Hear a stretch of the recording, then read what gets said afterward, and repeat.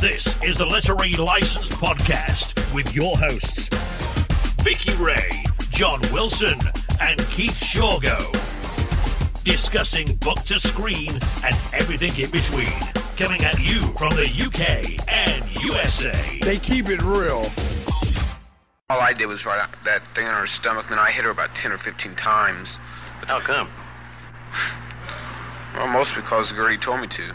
Hoover then spoke to one of the Baniszewski children, who told him how the victim was treated. She refused food. We tried to get her soup every once in a while and stuff like that, and she wouldn't take it.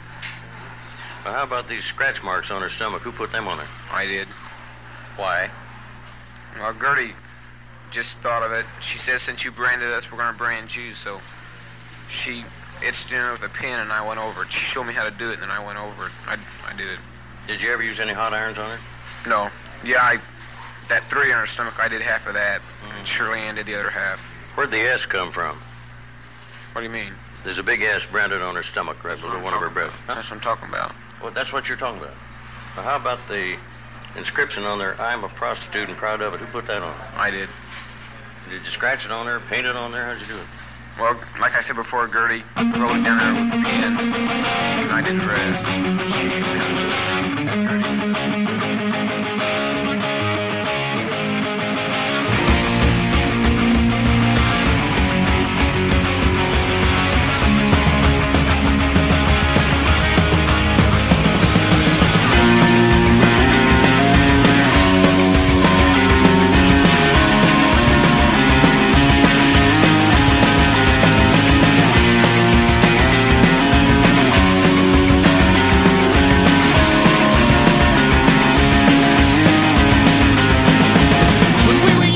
Was so bright. The old neighborhood was so alive. And every kid on the whole damn street was gonna make it big and not repeat.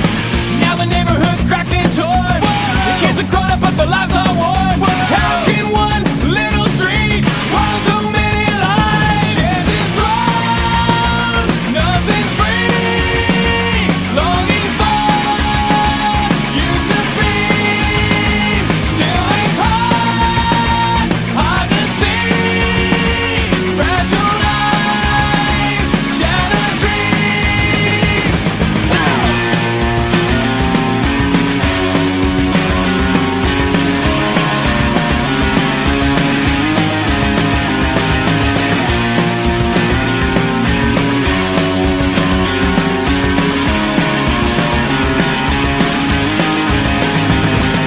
Jamie had a chance, well she really did. Instead she dropped out and had a couple of kids. Marshall lives at home cause he's got no job.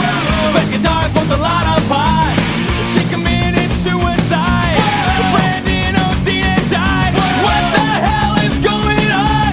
Cruelest dream reality. Chance is gone, nothing's free. Longing for used to be, still ain't hard. Hard to see, fragile lives, shattered dreams.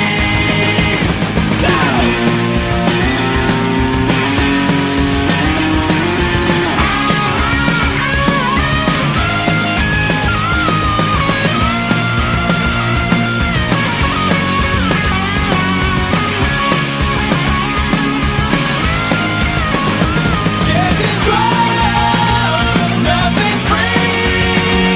Longing for used to be, still ain't hard. Hard to see, fragile lives, shattered dreams. This time the criminal is getting out of jail, but as Eden Magnus reports, not without a great deal of controversy.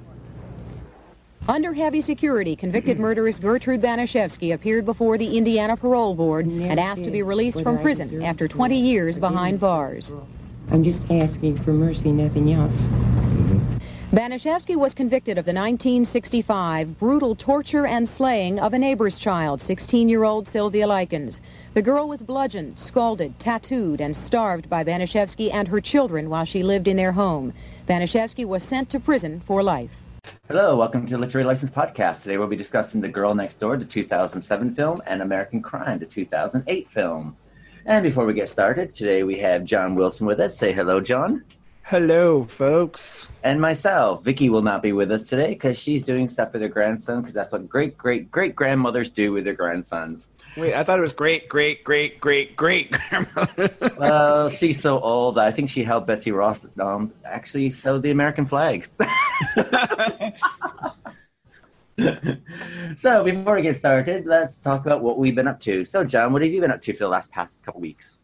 Work has been ever-consuming, but at least I got away on Tuesday to go see a screening of Captain Marvel.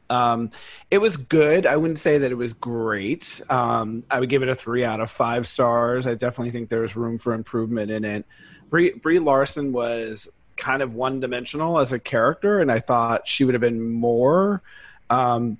And one of my friends was like, basically like, well, no, but that's how she's supposed to be, and her, that's her character, and but I just felt like she could have gave a little bit more in her acting abilities in this. But it was actually refreshing to see like this is the first sort of standalone film for a female superhero. So I think they did a good job incorporating her into the universe, and then it'll be interesting to see how they incorporate her into Avengers Endgame.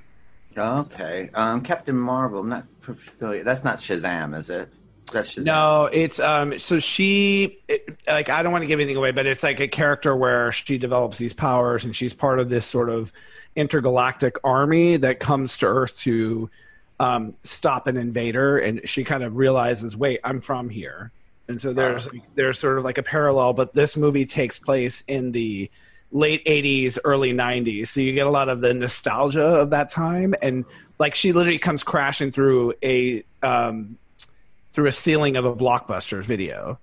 And it is kind of poignant because someone just posted something about like there's only one left, like one Blockbuster video left in the world now. So it's sort of a dying, but at the time, obviously it's cute. So you have a lot of those nostalgic moments of like, oh yeah, something to thank it for. Yeah, exactly. And the other interesting thing is like from the Marvel universe, it technically is like the first Marvel film because it goes back in that way. It goes back to kind of like a time before, the Avengers, before, it was like the birth of S.H.I.E.L.D., type of thing, but it was like, an earlier representation before Avengers came to be. And anything else you've been up to? Anything you've been watching besides Captain Marvel? Or? So I finished The Umbrella Academy, brilliant, with Ellen Page, obviously from one of the movies we're speaking about. Loved it. I can't wait to see what they're going to do with season 2.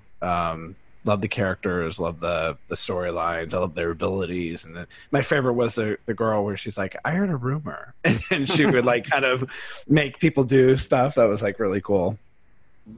What about you? I enjoyed the well, yeah, I shot the Umbrella Academy. I loved it. Interesting for people who are fans of it. On Kindle, you can get the first season of the comic books for free if you're part of the Amazon Prime. Oh, that's cool. I didn't know that. So I download those and been reading those. That's quite interesting. Started reading Room, which we're covering next month, and loving it. So it's good, right? I remember reading it going, wow. Well, it's kind of thing that when I first started reading it, I was like, oh my God, it's gimmicky like The Road. But then I thought, like, is this clever or is this pretentious? But as I'm reading it, it's like, it's not pretentious. It's fantastic, which like looking forward to covering that next month. Yeah. And I watched Leaving Neverland, the 4-hour documentary with the Oprah Winfrey thing, which is very good. I thought it was very excellent. And for my views on it, if you take the pedophilia out of it, the sexual abuse, and this is, I guess we'll be covering a little bit of this today with parents and the way that they parent leaves a lot to be desired. Correct. Yeah.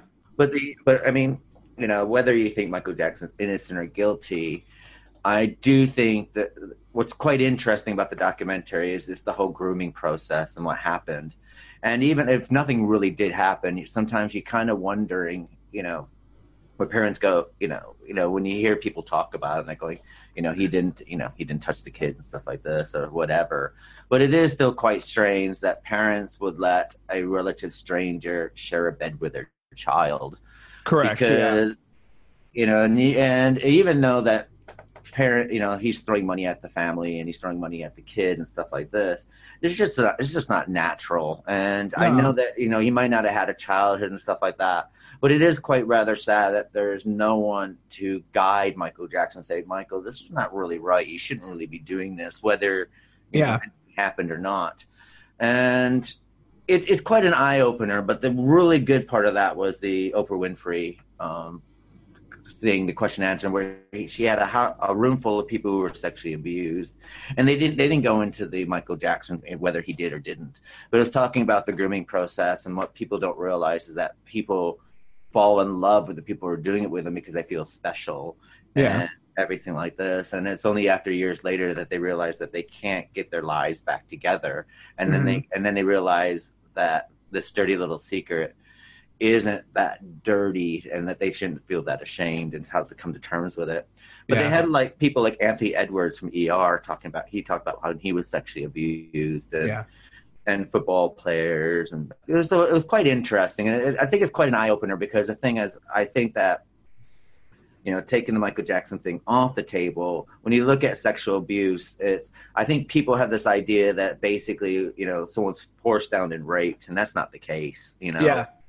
And some of the situations are consensual, and it's when obviously when it's an adult or a child, yes, because there's something there, like you said, like what parent would be like, oh, Michael wants to have a sleepover, and you're like, your kid's coming over, and it's like, you would question that.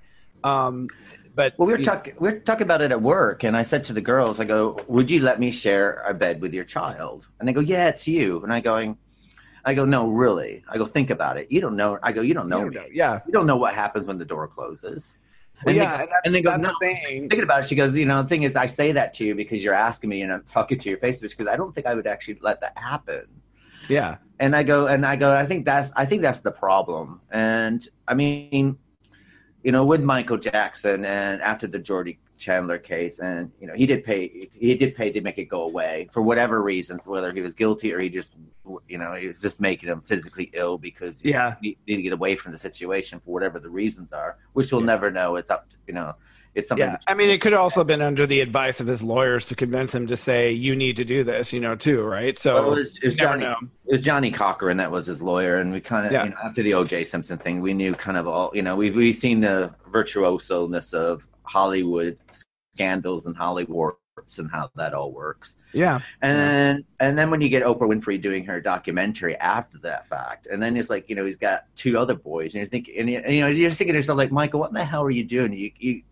You're setting yourself up again. You know what I mean?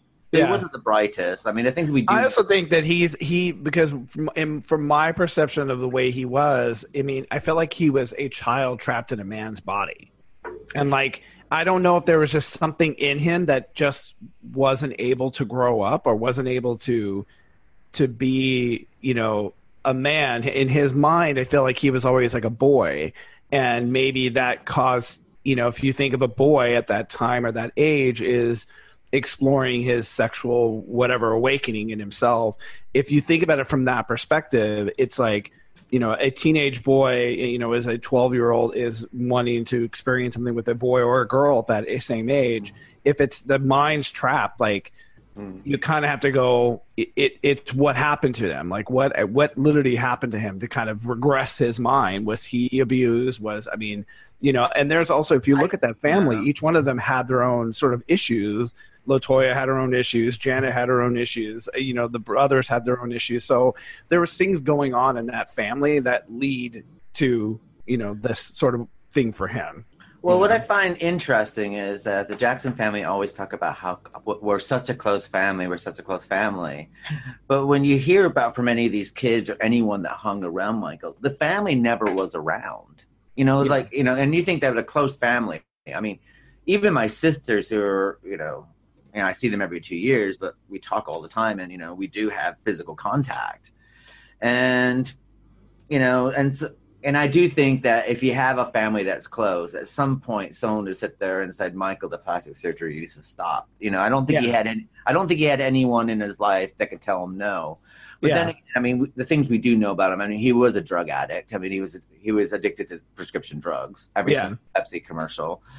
And, and maybe he was very alone. And maybe when you have that bit of star quality, maybe, your whole world, maybe the world may be open to you, but maybe you're still closed off from it. And, I mean, imagine living as a introvert, in a extrovert environment and always having the cameras on you. And when you're hanging out with people like Elizabeth Taylor and other people like that, the camera's always on you. So that, I mean, I can't say that it's not going to mess with your psychosis, Well, if you look at his adult friends, I mean, they're not they're not the mental health community at all. I mean, Elizabeth Taylor was messed up. Liza Minnelli, well, we know that she's messed up. David Gass, well, he wasn't the pillar of, mental health either. And even Uri Geller, which was another close friend. And then you look at, Corey Feldman and Macaulay Culkin, they both have their issues as well. So it's like you're looking, and these are the people that are your close friends. And, these, I mean, I know Macaulay and Corey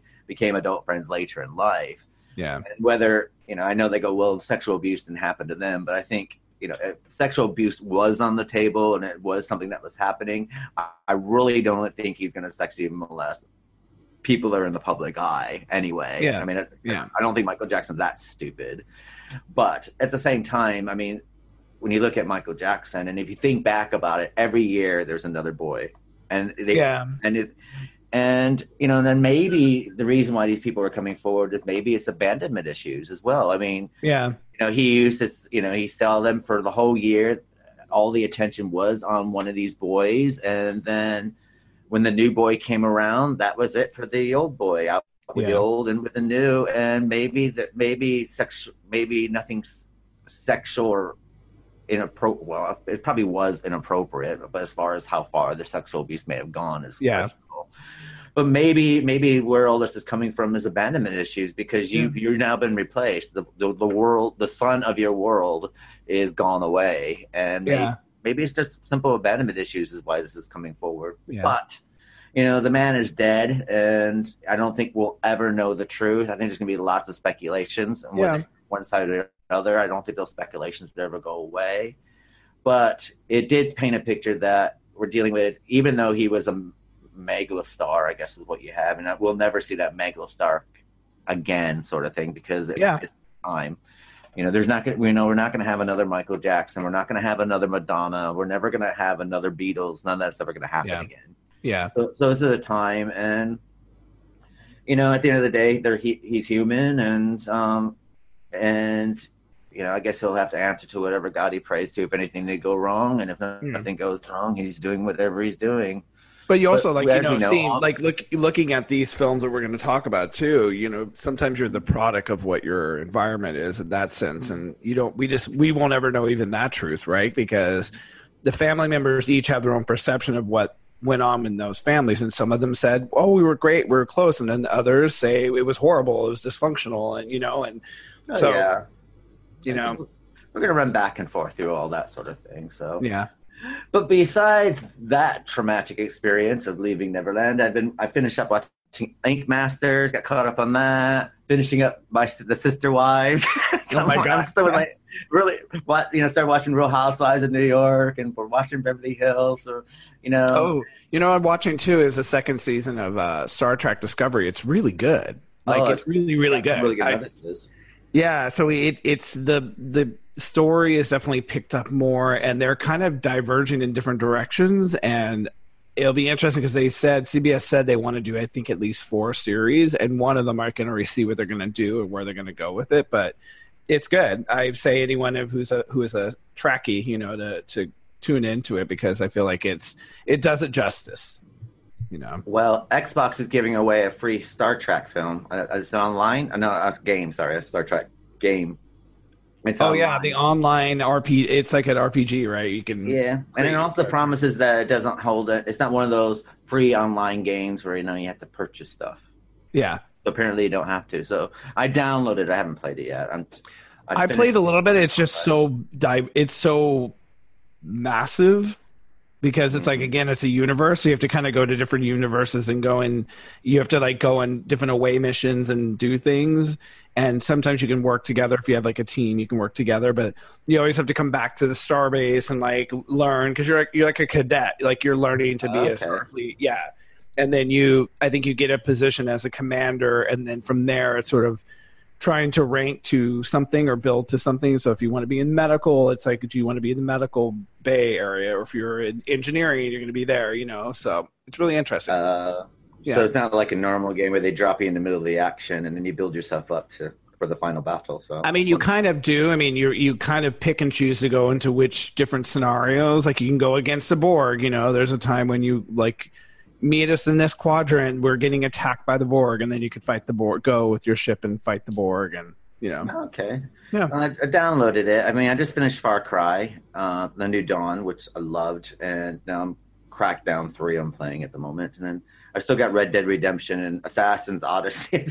I actually want to get Anthem, which I'm looking forward to getting that, and then there's another one that's coming out that I was like, oh, I want to really get that too. I want to get the third Tomb Raider too, because I really enjoyed the first two. Do you have an Xbox Game Pass? Yes. Mm-hmm.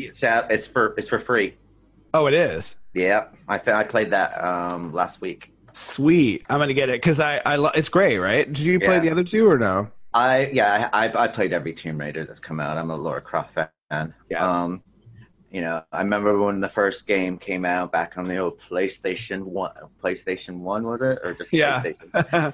And playing that, and I always made sure she died because it was quite funny watching her go. Her body all crumple. She looks like a little rag doll, and she falls. Yeah, getting spiked and all that sort of stuff, and worked my way up. I mean, like most franchises, she had some pumps and grinds in some of her games, but I still played them. And this new lot is really good, especially like when the beginning, and then when she has to first kill someone, then there's a lot more emotional resonance goes on in it now, and they've done a really good job. There's more learning, right? Like the first one, you literally are learning how to survive, and then what in the second one is you kind of develop those skills, but they're always like skill based. Like you're always learning how to hunt, how to fight, how to shoot. Yeah. And I think, they're doing a really good job with it. It'd be interesting to see how much further they go with it. Or, 'cause it sounds like this is like a trilogy. So what are they going to do after this trilogy? So it'd be interesting to see what they do with it. But if they keep on this road, I think they're going to, do her just. The DLC for it in the second game was good because you kind of go back to the manor and you explore the manor and you kind of find clues, or you kind of find history about your mother and like who she was, and maybe it's the second one that's on the Xbox. Then no, it's the second one. Shadow of the Tomb Raider. That's the second one. Oh, okay, so the newest one, Dawn or Rise of the Tomb Raider. Like I can't remember what the new one is, where it's like more Mayan based. It's like a jungle based one. So okay. Oh no, that one's not there. This is Shadow of the Tomb Raider. It's on the Game Pass. Yeah. So the new one you will like because it just came out, I think, this past year. Okay. Well, I will purchase that eventually. I also want to purchase Resident Evil 2, the reboot. Oh yeah, it looks crazy. One of my friends was playing it, and I was like, "Wow, it's much different from the original one, right?" I remember the bad voice acting. Chris, hey Jill. Yeah. Oh my God, Chris. We better find our way out. It's like, oh, okay. Did you hear that sound? Yeah. Oh, Chris, the walls, watch out. It's like, one of the best voice acting ever. And so I will do the Tomb Raider and Resident Evil. I gotta finish the game. I've learned to, pace myself. That no sense buying a game until I finish what I have. Sort of. Yeah. So. Yeah, I do the same thing. I play like 4 games all at once, and I have to be better at just like finishing, Yeah. Games. Which is why I'm trying to finish Kingdom Hearts. I'm trying to finish that one, so I'm almost done with that. Oh, I finished that. I loved it. And, make sure you watch after the credits. That's all I'll say. Okay. But I love, Kingdom Hearts is brilliant. And so well done, so well crafted, The only bad thing I can say that when I finished it, I was slightly depressed. Oh, well, you want to finish it, but you want it to go on forever. It's one of those torn. Well, do you know that they are actually doing a DLC for it? Yeah, I heard that. So that's the reason why I haven't taken off my Xbox. I haven't made room for other stuff. Yeah, like DLC. You're like, I'll keep it on there. Yeah, keep it on there. And maybe I'll go back and do it on hard. I think it's one of those games I will return to. Yeah. The only thing I do wish is I wish that Xbox would. I wish they would remaster the first 2 games and bring those back out and do like a whole refinishing. But you never know what the future lies. So I thought they did though. I thought they were PlayStation. Oh, PlayStation. Oh, okay. But But then again, I don't know how much the rights are. I mean, a lot of the voice acting. We had all the original voice acting, so maybe their contracts might be up as far as the reboot onto Xbox. Maybe there's maybe some licensing or something like that. True. But other than that, not a lot. I'm very excited because next week, or actually tomorrow, is American Gods Season 2 starts. Oh, I heard about that, yeah. So I'm looking forward to that. And, of course, we're going to be very busy with Game of Thrones coming soon. And OA is coming in a couple weeks. Oh, my God. The OA, I just can't. I've been dying for this to come back. And so when I saw the trailer, I was just like, it's so good. It's such a great show. And you have to almost stick with it, because I had friends who kind of were like, oh, yeah, I watched 2 episodes. I didn't really like it. I said, you just have to stick with it. It's such a brilliant show and so moving. To me, it's like Game of Thrones. I mean, the thing is, I remember when Game of Thrones was just when it first began, and after the first season was over, my friend Debs was here from Canada, and we said, okay, let's watch Game of Thrones. Let's see what is. So we watched season 1, liked it.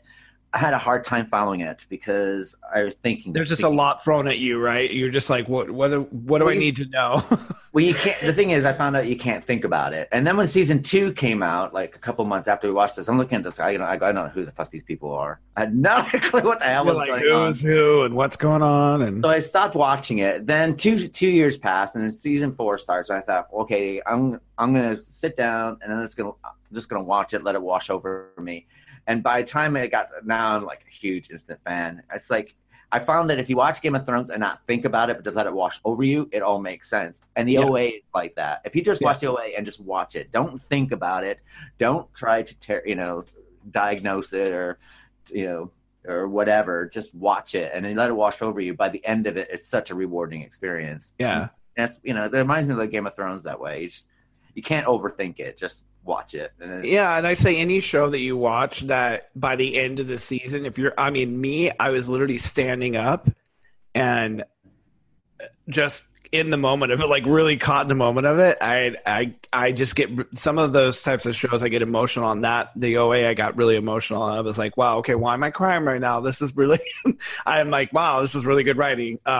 Game of Thrones is like that way. It's like I'm standing by the end and my heart is racing and I'm like, what the hell? And then you just kind of left there and you're like, like now I have to wait. Well, I think Game of Thrones, I do now watch it week by week because I'm now an avid fan. And same with Westworld. Westworld's the same kind of thing. You can think it when you watch the first season, you don't know what the hell's going on. And then, by the end of it, everything's just popping together and everything's like, oh my God. And I have to sit there and say, what I'm looking forward to about the OA is the teacher. I love her. I love her too. I love her. I like the direction, not to give anything away, but like with the trailer, but I like the direction they're going, and it actually opens up more questions. Like now I'm like, what the hell? Yeah. Well, my housemate Gary's friends have been working on the OA for the last year. Oh, really? And I keep going. I go, well, what's going on? What's going on?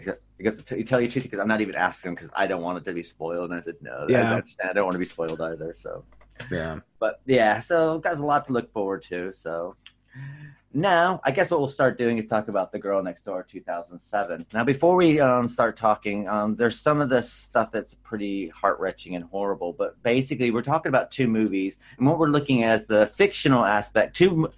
There's this murder case of the Sylvia Likens murder case. And basically what happened is Jack Ketchum was so disturbed by this when he was growing up that he wrote a fictionalized account of this murder. And then they made a movie out of it in 2007. But at the same time, the fictionalized version was coming out. Showtime decided to do a dramatization of the real case, and that's The American Crime 2008. For those of us that don't know anything about the Sylvia Likens basically was born in Indianapolis. And in October 1965, a 16-year-old was basically held captive.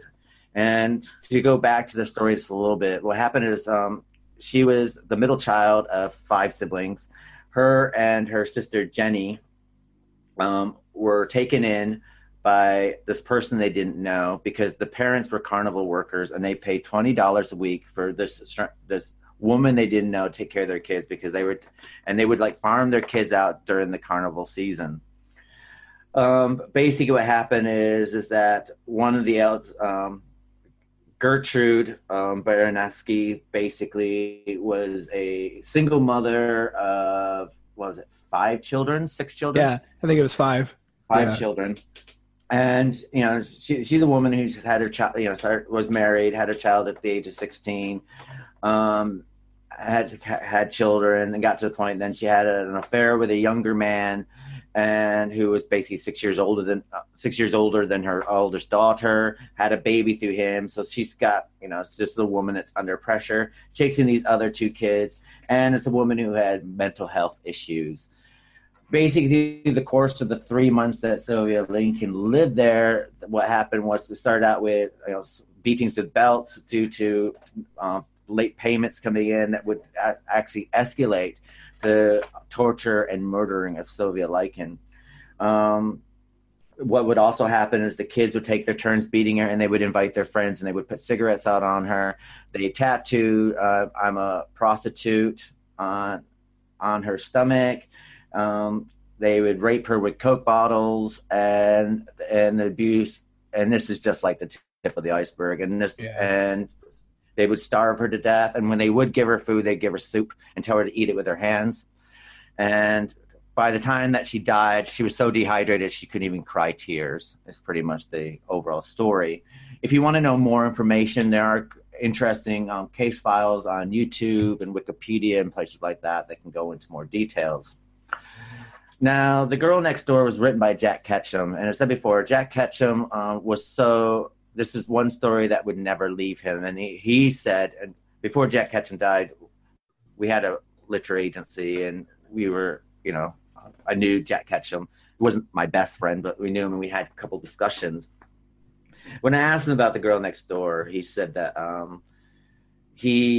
it's something that he could never get rid of. It was always there, and the only way he could do it was to write a book about it. But he didn't want to write a in cold blood Truman Capote style book. He wanted to make a fictionalized account of it because he said because of the facts of the case, he didn't want to he wanted to hit the details, but they were too gruesome to be realistic about. And we're talking about an author who wrote books like Offspring and Big Red, and books that are very, very brutal in their violence in his books.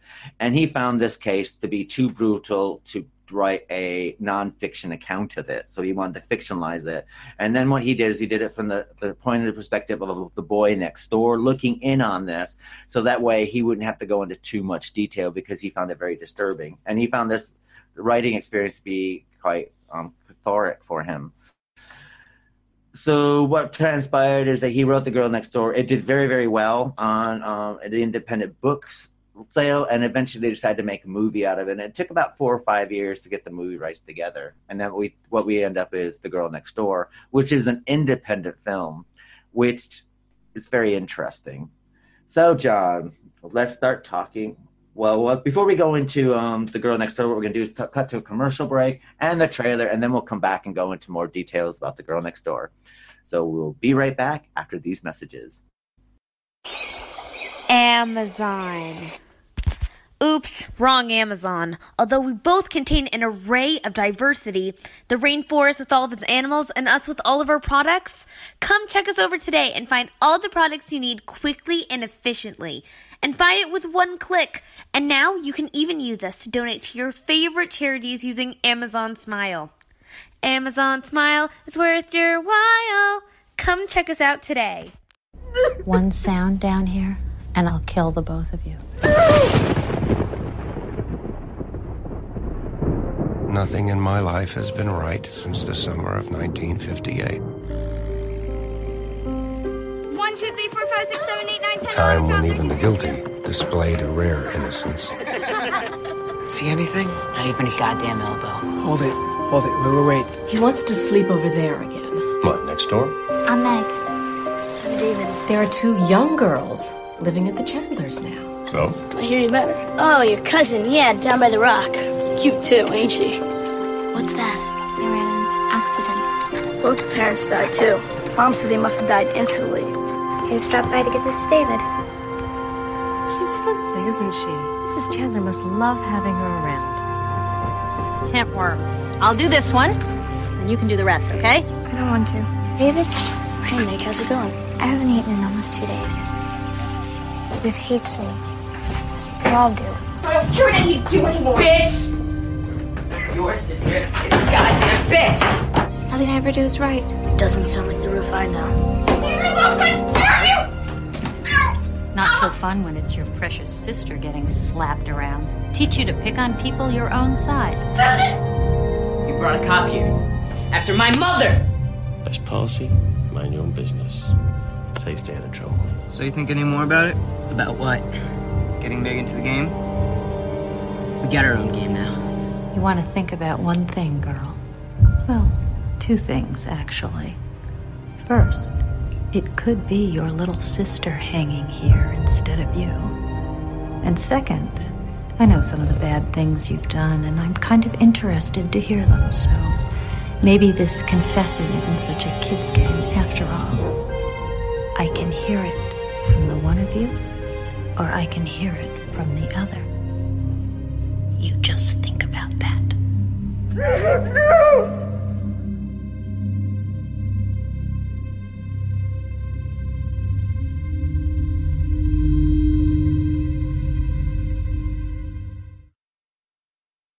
So, welcome back. So, John, what are your thoughts or information about The Girl Next Door, the 2007 film based on the Jack Ketchum classic?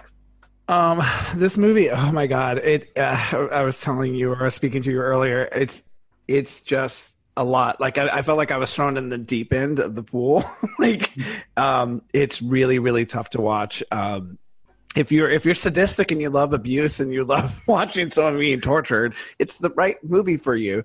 But I think, to me, it was one of those films that you just can't believe something like this could happen to someone, but yet it did happen to someone. And it just kind of pushes the line. So even for an independent film, it starts off sort of whimsical in a little way, and then it just keeps going deeper and deeper and deeper. And before you know it, you're kind of like in the abyss. You're in the basement with her. And it's just for me, it was very difficult to watch. At times I had to kind of like turn away, or, when she was getting abused, I kind of had to fast forward a little bit. It's like, I can't, like, it was just too much. It made me nauseous, at times. But I knew nothing really about this. I mean, other than, Keith had mentioned wanting to explore doing this movie and doing An American Crime, and the 2 of those movies together, I had no knowledge of it. So I kind of went in blind watching them. And then I read about the actual case, and it's just a really sad and terrible, disturbing story to even think about being told, but it's very important that it is told too, because this poor girl, what she went through, and, it's sad, it's really, really sad. Well, this is one of Stephen King's, one of his favorite films, actually, The Girl Next Door. Yeah. And what he said was the first authentically shocking American film he's seen since Henry, Portrait of a Serial Killer, over 28 years ago. He says if you are easily disturbed that you probably shouldn't watch this film. But on the other hand, you are prepared for a long look into hell, suburban style. The Girl Next Door will not disappoint. This is the dark side of the moon version of Stand By Me. Yeah. Now, I thought it was interesting that they changed the names of the people and stuff like this. And I understand that he wanted to do a fictionalized version of the account. But, once we get into American Crime, we can discuss the more the differences. But outside of the name changes, there's not a lot of difference. The only differences there are is that the two sisters she didn't have polio like in real life. She was the victim of a car accident that killed her parents, so they went to go and live with this aunt sort of thing in this story, which I guess kind of lets the parents off, which we'll get into in American Crime. So basically, and I guess it gives them that nowhere out. But I thought it was interesting that they did it from David's point of view, the boy next door. So he doesn't really take part in the abuse and the kids coming in and taking their turns and the rapes and all the other stuff that goes on in the story of Meg in this instance. And I thought that was quite interesting. So therefore, what you could do with the film is that you can make a lot of suggestions about what's going on, and you see it through David's eyes. Correct. Yeah. And then you get David as the savior type, but at the same time, you get the bookend of the film, which I think works very, very well, because you got David as an adult, and he, basically he sees a man get hit by a car.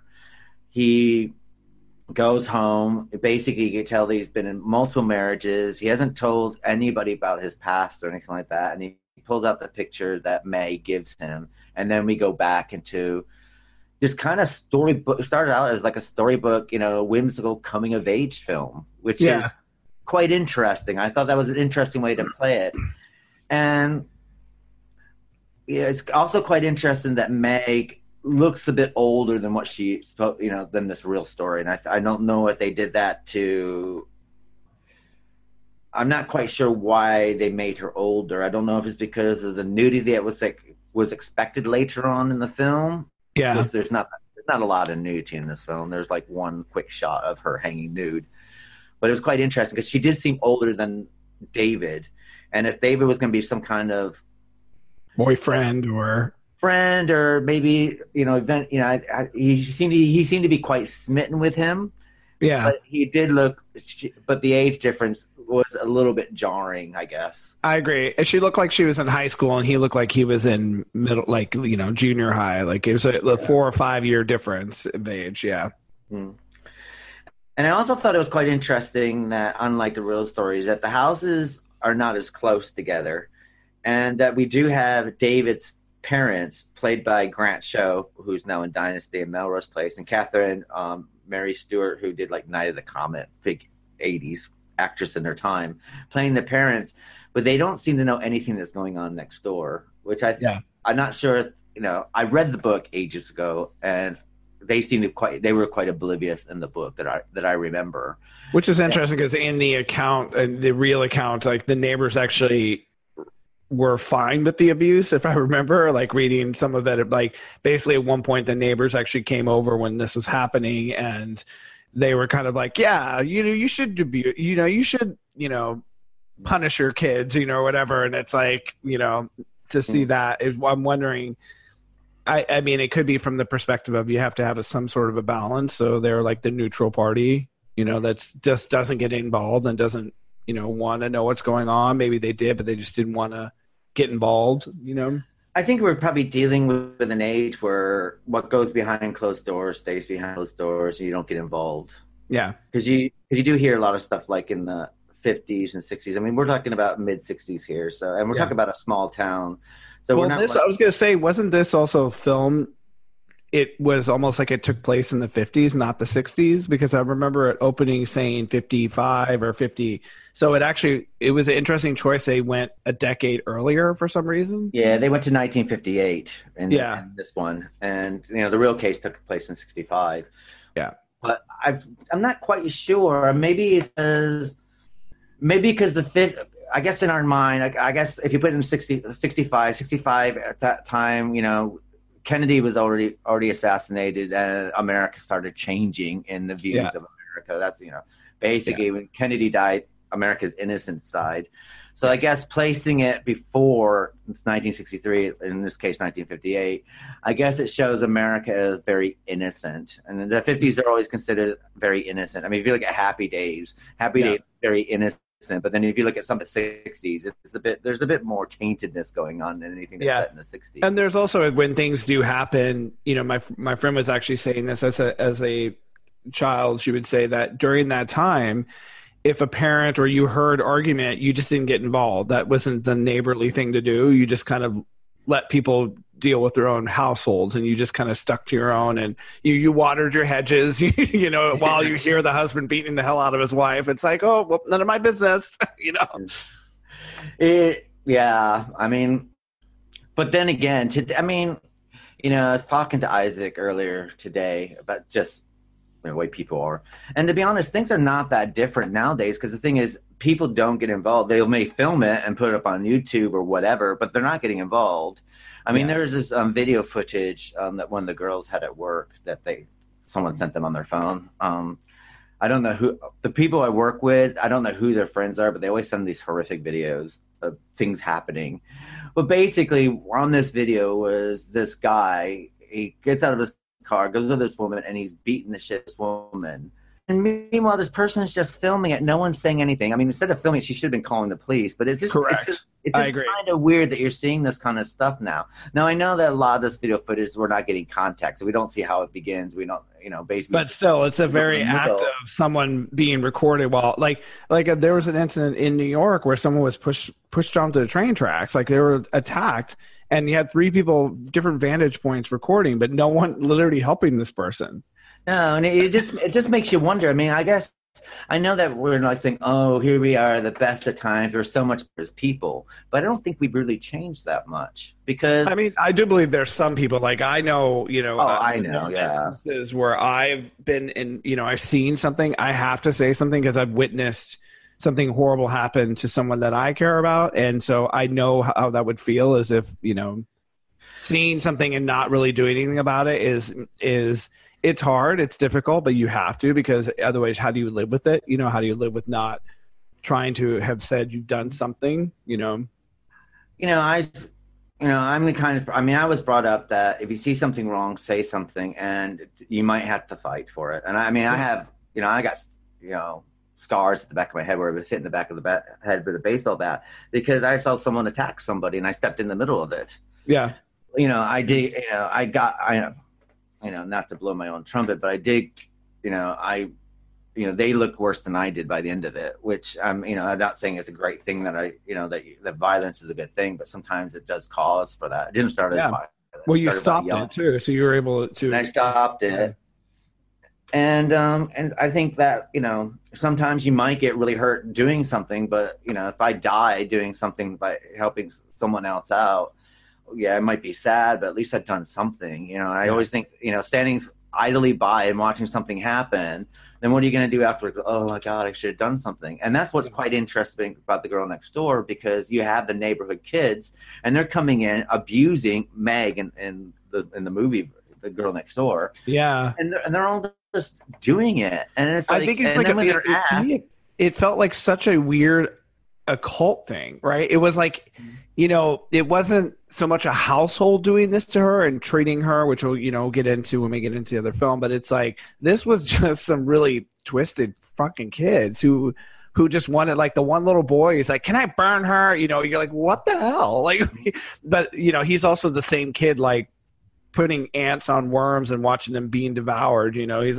just crazy and sadistic. Well, and then you had like the older kid coming in, and I mean, and The Girl Next Door, this is what's a bit weird. You got this older kid that's hanging around with all these young kids, which is kind of weird. Yeah. Takes us back to Leaving Neverland.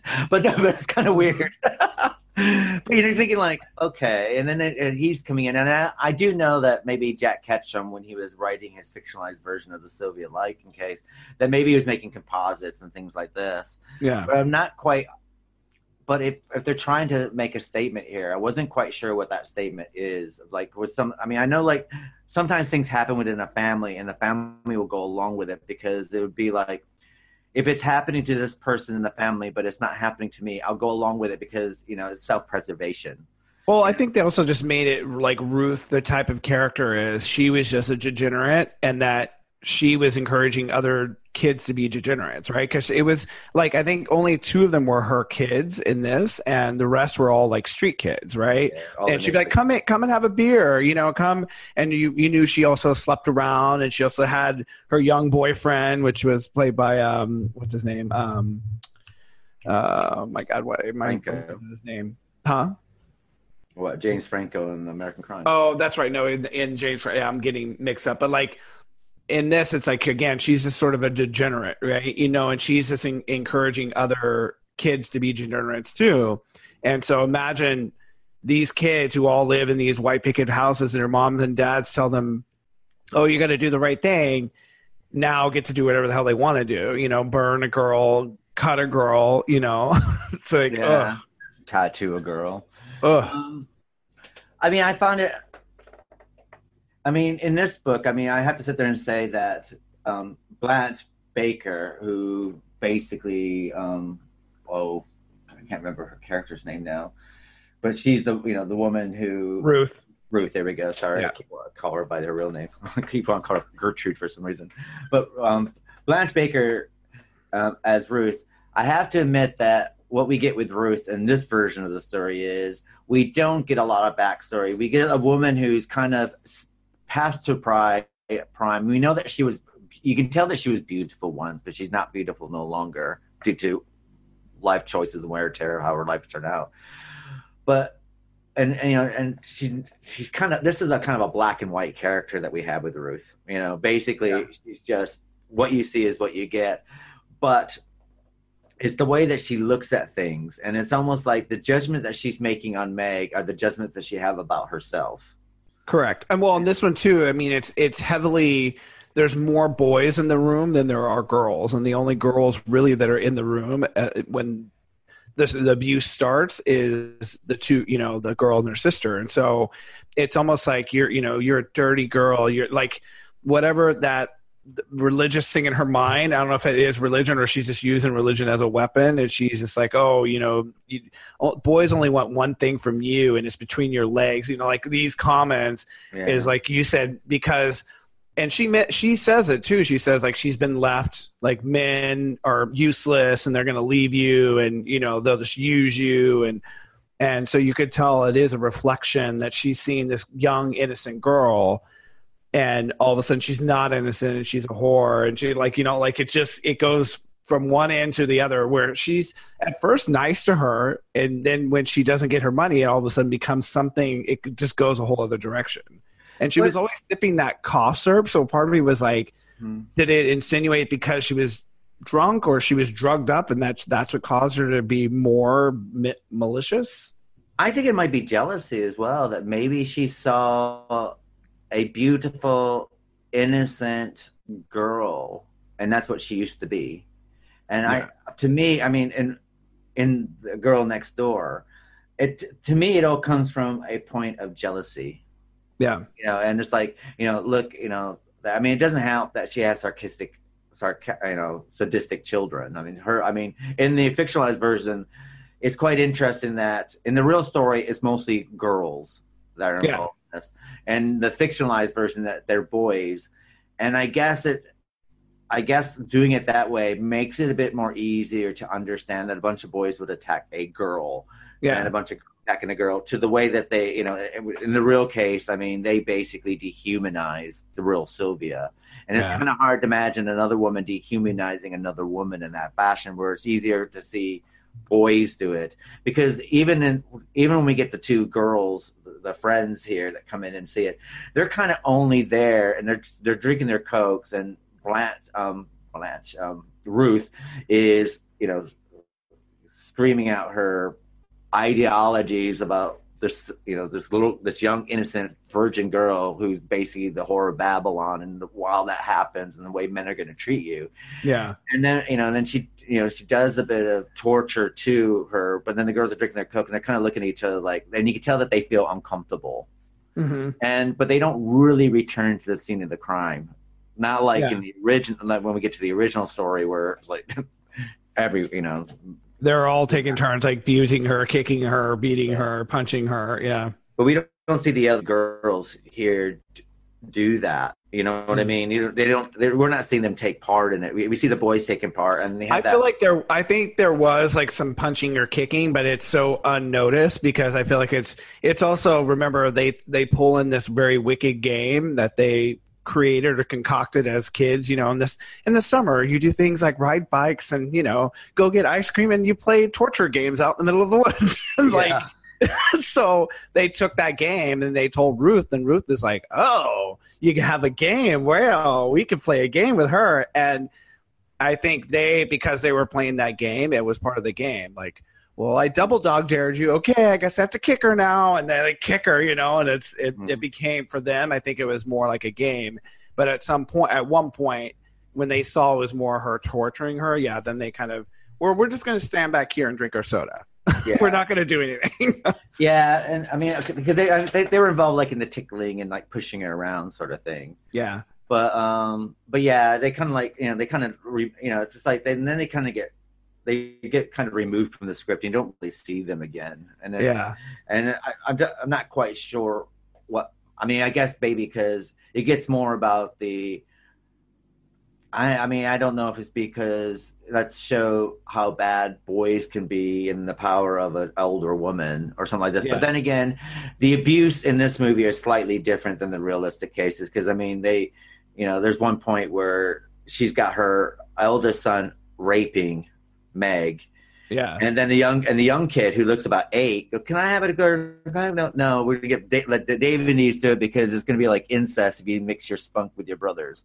Yeah. Sort of thing. And and I think maybe it also has to do with, maybe in the film production they thought that these two girls who are basically, you could tell that they're 16 years old for real. They're not 20 playing 16-year-olds, and maybe they figured that maybe these girls shouldn't be watching this being filmed. Maybe that's the reason why. Maybe it has more. They removed him. Well, it's also something about, again, they sneak to see her in the middle of the night, and they're like, oh, we're going to get caught, and it's just that it's such an insidious thing where these boys all want to do something to her, and some of them want to hurt her and some of them want to sexualize her, and it just amplifies that fear for her. I just felt, I mean, I had a problem with the boy David. Like, I mean, he just seemed to still, it's like, come over and watch all of this happening. And it was obviously eventually it gets to him and he feels like he has to do something to stop it. But this is after like a lot of abuse, like a lot of abuse. And so to me, it was like, and he would never participate in the abuse. At one point, you would think you would just be very quick to tell your parents or quick to tell anyone and just to intervene, So as part of that, I get it was like him being the one person who's sort of the morally sound one that's sort of outside of that circle. He still was inside that circle, and that was just really hard. And I don't know if that was based on whether or not one of the kids in the real account of what happened to her did something or was the one who intervened. But it's like, I just felt like, it was unbelievable for me because I was like, I can't picture a kid just being like, I'm not going to do anything. I guess if it's kind of weird because the film does open with David going, oh, Ruth, isn't she great? She's like one of us, and da-da-da-da-da. And you have all this thing about how great Ruth is in the beginning of it. And, of course, as they go down the dark hole of, Ruth's sanity and things get worse and worse. And I understand what you're saying. And I'm also kind of wondering if maybe it would make more sense if David took part in it. And if David took part in it and felt guilty afterwards, then I would, and I can understand him not saying anything to his parents, but because he didn't take part in any of it, it is a bit weird that David does. And even though David does try to save her at some point, which causes her death, really, him trying to save her, because she tries to sneak out, and sorry, listeners, but basically what happens is Ruth blowtorches her vagina, which causes death in this film. And, but then we do get things where David is trying to save him, because David does call the police at one point, and the police show up, which makes things worse for Meg at the end of the day. I thought what's interesting about the real case and this is that Meg is all doing it to protect her sister. And to protect her sister from getting hurt. And it tells you what kind of, and I thought, when you look at the realistic account and then you look at this version, I thought Jack and the makers of this film did a really good job of keeping the spirit of Sylvia alive.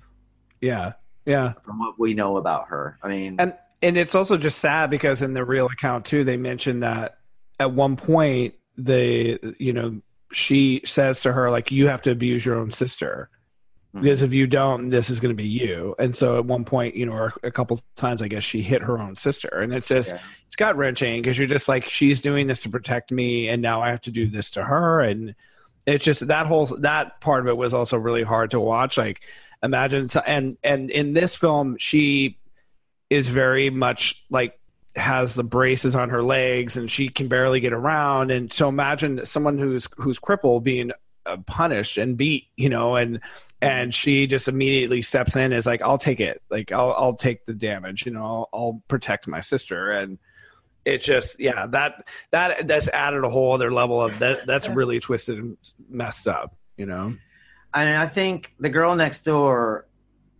is, it's, even though it's, the real story is a lot more heart-wrenching, and when we get to American Crime, it's a lot more heart-wrenching, because The Girl Next Door is that they got no one to turn to. There's no one there for them to turn to, because their parents are dead in this fictionalized account, and so they're stuck there.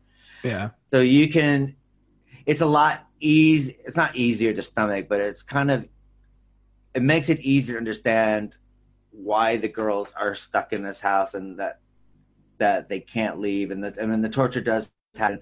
There is nowhere for them to go. There's nowhere for them to go. And even when the police show up, they're still, and I can understand why they're more trapped. You know what I mean? Because there is nowhere for them to go. They're just trapped in there. And, even when the policeman shows up, and the policeman does show up at the end, and which is quite interesting, because we don't really, and I don't know, because it's an independent film, and the film is, the film is filmed like a TV, like a sadistic TV movie. First, the film quality is and stuff like this. It's independent, saying that all the actors are very, very good. Everyone's very, very good, but there's not any, outside of the shock of seeing the torture that's going on. There's not a lot of emotional depth to the film. That you're kind of an outsider looking in on all this. Correct. Yeah. So you don't. And what and outside of David, which is like your protagonist, and you're seeing everything through his eyes. And I'm not sure if this is clever filming, or is it just so shocking that it's not so clever. It works, and I do like this film. I own a copy of this film because I'm a Jack Ketchum fan, but it's not one, I don't watch this film on repeat viewings. Correct. It's there. And I bought it 10 years ago, and this is probably the second time I've seen it, sort of thing, because it's quite heart-wrenching. But it's quite interesting to have this. And then, when David does try to save her, it is a kind of half-hearted attempt, because first of all, her arms are, she's tied up with her arms up in the air. Her limbs are not really working. This girl's starved to death. Yeah. She's not being fed. She's not being watered. She's been tattooed across the, stomach, which her vagina's been burned. Like literally, like there's not like. Yeah, and then he leaves money for her to go save herself, and of course, she tries to save herself, but she gets caught because she's trying to rescue her sister, and then that's what causes her downfall. But you just think that, maybe because David's so young, but you think to yourself, like, why don't you just come in the middle of the night? Because you go in there in the middle of the night and no one sees you, and just help her out the door. Yeah. Well, that's what I was going to say. He really didn't try, in the sense of, I'm going to set this up for you, but I'm going to help you execute the plan, because he sees how weak she is. You would think, okay, or how about you go and get other people, other neighborhood kids or something, like, be like, hey, can you help me save this girl? Yeah, I can't believe. Part of me is like, so they're all evil, like literally, like all these kids, there's not a single other kid who's in that town that's going to be like the good one and be like, hey, let me help you out here, or wake your parents up. Hey, mom, dad, I have something to show you. Another interesting thing as well is that when Meg is dying and she's got her sister Susan there, and Susan says to David that that the reason why Meg's protecting her is because Ruth has been molesting the girl with the crippled girl, Susan, her sister, been touching her, until she bleeds, and and they give the reason why Ruth's doing this is because Meg knew, and Meg said something to Ruth, which is kind of like an afterthought. Yeah. You know what I mean? It's kind of like, oh, like, so what? So that's okay. I don't know. I don't know if it, because when I heard this again, and it's like I took more notice of it, because when you watch stuff for the podcast, you tend to take more notice than you normally do. And I think, and then I thought to myself, I was like, is this to give Ruth a reason? Like you need to have a reason to be such an asshole or a sadistic pig that you are? It was just kind of odd. Or was this to show that Meg is so good that she's taking all this abuse to still save her sister, putting that point across again? Yeah, it could be. I mean, I caught that too, and I thought, I mean, she's being abused, so no matter what, you got to get out of there. But that's like, I think she did hinge it like, I'm just going to take all this abuse, and I don't know where it's going to lead me, probably to death, and but it's going to protect my sister. Oh, nope, not going to protect her because she's still getting abused. You're like, But I did find it, I mean, we did get like this Hollywood 1950s code ending where the villain has to pay for the crimes. In this case, we get David bludgeoning Ruth to death with Susan's crutches. Yeah, pretty much. Which is kind of like, must have been quite hard crutches. They were just wooden crutches, they're like tiny Tim crutches. And then we get, Meg dies, and then you get like this message, because then we go back to now, which is 2007. The present, what would be the present, right? Yeah, and David's still haunted by everything that happened, but he's left with this message that Meg gives him, that it's what you do last that counts. And he kind of finished going, oh, what do I do with this? Because I don't know if what you do last counts. Really, it's a bit like, it's a bit like, it kind of leaves a sour taste in your mouth, a bit like Anne Frank kind of leaves a sour taste in her mouth when she says, I believe people deep down are good. And then you realize what happens to her. Yeah. And, even though it's like a nice sentiment, and it's like, it's a lovely thing to remember someone said that they said something that's quite warm to your heart. It means something.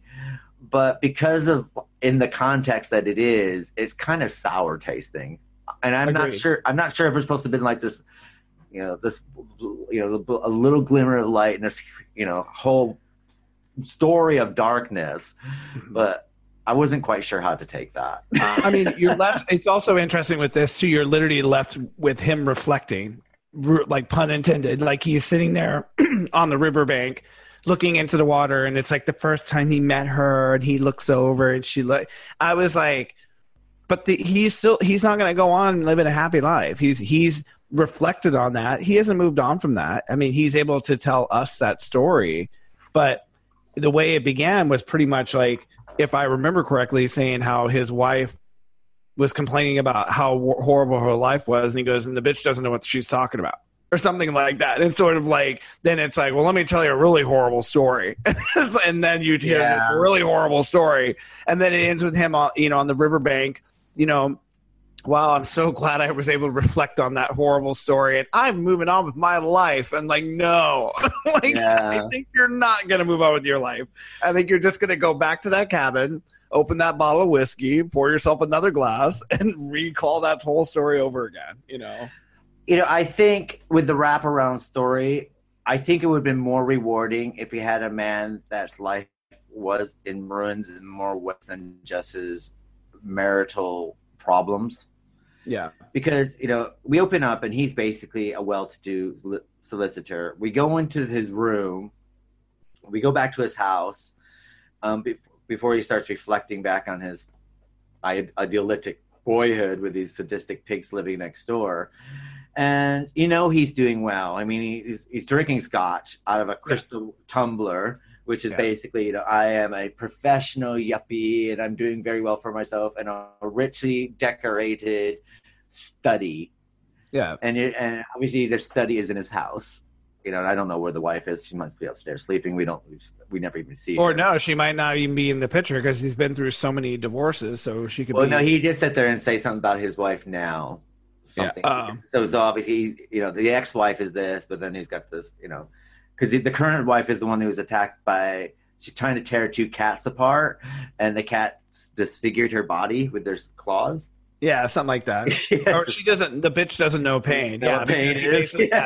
Yeah, that's what that line comes from. He's like, the bitch doesn't know pain. Let me tell you about pain. Yeah, my friend Meg. And I do think that, and then we get this story. Then we get this, this horrific story, about this girl he couldn't save, that he didn't really do anything to save, and besides the punitive, ways he tried, which wasn't enough. And then he becomes successful at the end, and you're thinking to yourself, it's like, maybe it would have mean something if this guy's life was total ruins. Yeah. He's poor, he's, he's just struggling to get by. And because he didn't do anything, it affected him so much in his life. Yeah. Because of the guilt and the horror that he's seen. And, though he might have been a bystander, but if you're a bystander and you're watching someone get murdered, you're done for manslaughter.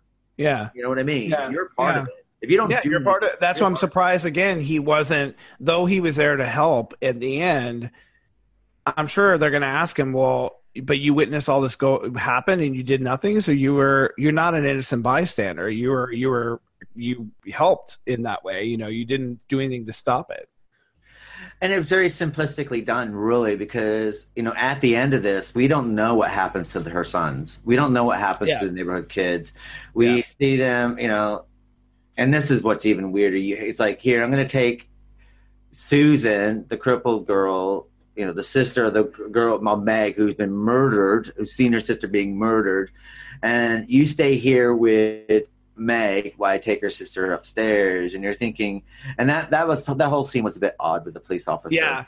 I mean, again, first of all, doesn't he walk in and the kid is over the woman with the knife or something? And I'm thinking, you would not, I don't care who you are. He's trying as to a cop.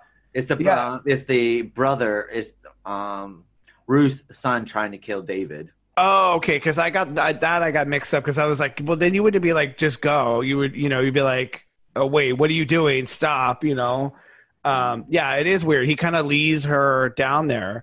And granted, the sister, she doesn't appear injured. You would think you would tend to the person who's injured and immediately like, I got to go get an ambulance or something. I got to, call or do something to where I can get these people, her help. You wouldn't just be like, I'm going to take the healthy child out of here. I'll be right back. Yeah, it just felt odd. It just felt. I think it was meant to leave the two of them alone, and if you to have that moment, David, you did what you best could, because it's what you did last that counts. Is to get that. You couldn't even hear her moment before she dies. But but you couldn't even hear her because she was like, well, surprised she could even talk. To be honest, after everything she'd been through, I mean, she was starved to death, dehydrated, concussed. Yeah, God knows what infections are running through her body. I mean. It was horrible. It was just horrific. And and I've said that even though The Girl Next Door is an interesting film and it's done very well, it doesn't give you any kind of, it's kind of like walking into a situation in the middle of it. You see it happening and then you walk away from it without seeing any conclusion. And that's what the film feels like to me. I also don't know what would have triggered him to even have this moment of, I need to reflect on this story, because it opens where he's leaving work and this homeless person gets hit by a car and he goes and he helps the person.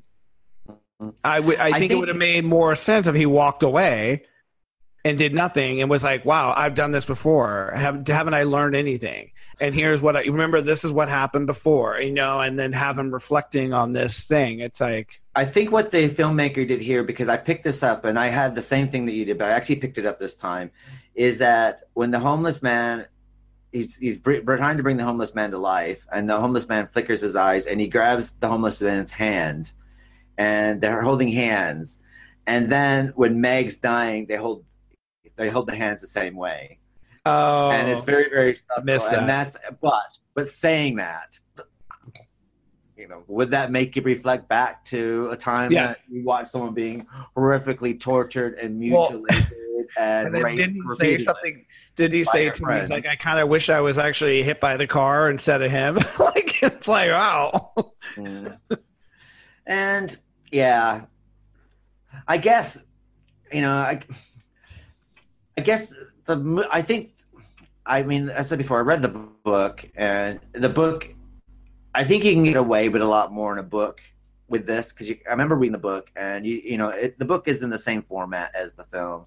You get the man, you flex back, and then you hear the story, but you get a lot more inner thinkings of David than you do in the movie, and I think the book works slightly better than this film, because you're trying to feed stuff into David and what he's thinking, and because I think David, the person playing David, is very, very good, but he's very young, and I think maybe if you had Haley Joel Osment doing it or something like that, you might get a bit more about what's going on behind the eyes, maybe, and maybe it might flush it out a little bit, but we don't get a lot of flushing out. And I also don't think it helps that we get a glimpse into David's life, and he has like the normal everyday kind of family. We got the beautiful Grant Show, who's always beautiful, and we got Catherine Mary Stewart, who's very beautiful, and they're the ideal 1950s fantastic couple, and they have their fantastic, nice looking, beautiful little boy that Michael Jackson probably saved over. I'm only kidding.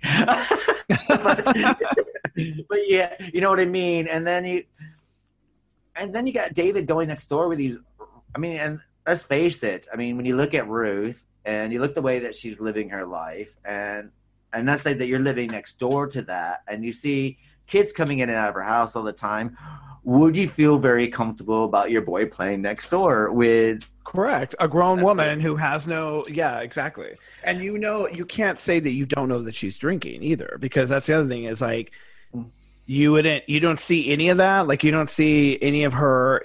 And granted, she always had even with the police officer that shows up, she's like, oh hi, hello, would you like some iced tea? Like she does turn on her Beaver Cleaver, Mrs. Cleaver, well, the amount of beer that she's drinking in this film, when you're taking your garbage cans out and your garbage bags out to the side of the road for the garbage men to pick up, you're going to hear a lot of clanking going on. Bottle clankings and beer can clanking. And another thing, she's offering alcohol to the kids in the area. The underage kids. I know, that's insane. No one knows about this. Like, this is the worst block of parents the world has ever known. Like, none of the parents are like in any sort of clue of what's going on. Like, to me, I'm like, really? And what makes it even worse is Grant Show, or David's father, runs a bar, right? Yeah. And you don't think, and the mother obviously is prim and proper. She doesn't go to the bar. She does whatever ladylike things that a 1950s woman is doing at this time, because, and they do make this, when you do see the family eating dinner together, Grant's kind of like, boys will boys sort of thing. And you got the mother's like, you shouldn't be over there. They got 2 young girls there. And she's very prim and proper. So we know. So because of that one scene, we know that the mother's very prim and proper, and she's, built, she's the perfect 1950s housewife. But then we got David going over there, and Ruth says time and time, Davey, would you like a beer? Davey, would you like a beer? Yeah. And that Davey drinks beer and then goes back home, and the mom's not smelling it, who is a non-drinker, or even the dad who works at a bar. Come on, like, seriously, you don't, Yeah, it kind of cracks me.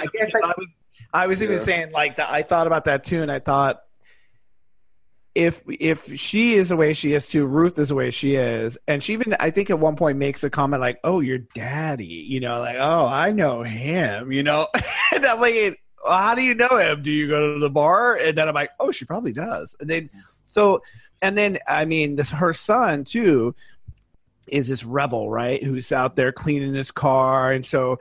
Again, as a parent, you'd be like, I don't want you hanging around Bobby. Like, he looks like he's a bad boy. Like, don't hang around him. I just think it's either the block with the worst parents that ever existed. Like, literally all of them are like, I don't care. They're not here. They did make David's father seem like he was quite the guy who slept with anybody. And that David's mother is the one that tamed him. Yeah. They kind of give you that a little bit, though. But then again, we're hearing this through Ruth's demented view in life. She's demented. Her view in life is demented. and the way that she looks at things. So can you take that as fact? Or True. So that's another thing that, maybe if you had a conversation between, more interaction with David's parents, maybe you could accept it more. But when you got a character like Ruth in your movie, and she's the epitome of evil and sadisticness and darkness, and there's no light whatsoever in her eyes. Yeah. Anything that comes out of her mouth, it's like, how can you take any of it as truth? Even though maybe they go, oh, maybe they're trying to give you some backstory on David's dad, but you can't. It's, Yeah, you can't take it as fact because she's just so jumbled as a person. Yeah. And especially if it says the same in the same breath as she said that all men want is what's between your legs, and I used to be beautiful once, and all the men loved me, and and it's like, and then meanwhile, David, your dad was like the stud around town. It's kind of like, well, when you do it all in one breath, it's kind of hard to sit there and take any of it like with a grain of salt. Exactly. Yeah. Sort of thing. But The Girl Next Door is a very, very interesting film. It's what I quite like about these two films together, it's quite interesting to see a real case being fictionalized. And of course, we are now going into An American Crime, which is basically the documentation type film made about the original case.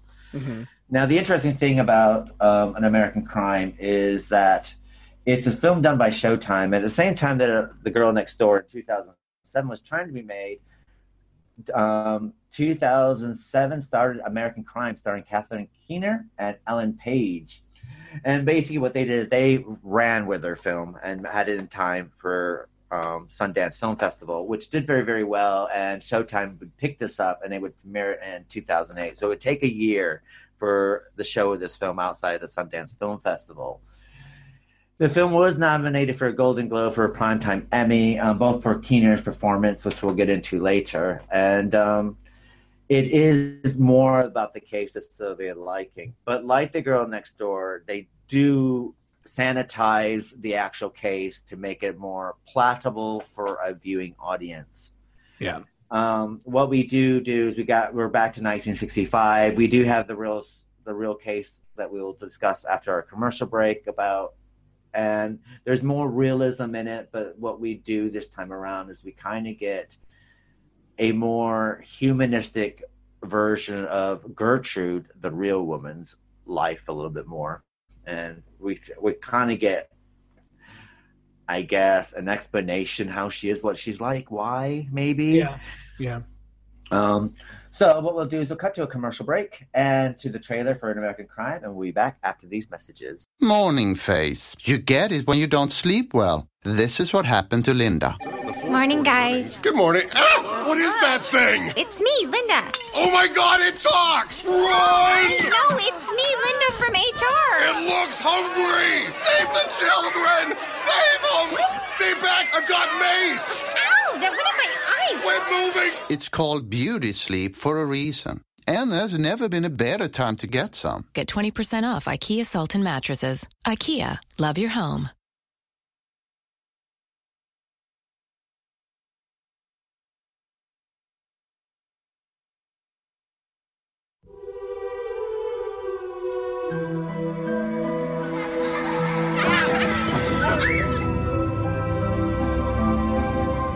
Why don't you leave Sylvia and Jenny here with me? I got 6 kids. 2 more won't make a difference. $20 a week and you won't have to worry. I want you all upstairs. Except for you two. Your daddy's check didn't arrive today. Oh, it's probably just late. Lean over those.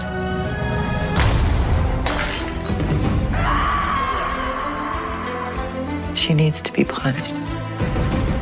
How long until Sylvia's out of the basement? Until she learns her lesson. Did anyone order you to hit Sylvia or tie her up? What are you, chicken? If Mama said you can. Did you do anything at all to help her?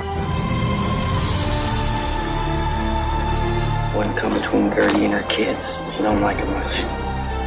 I don't understand. And why did you do it? There are things in life we have to do, whether we like it or not.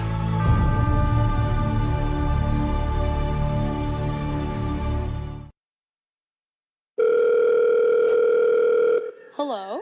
What's your favorite scary movie? I have a bunch of favorite movies. I watch them all on Shudder.com for only $4.99 a month. That's a scary low price.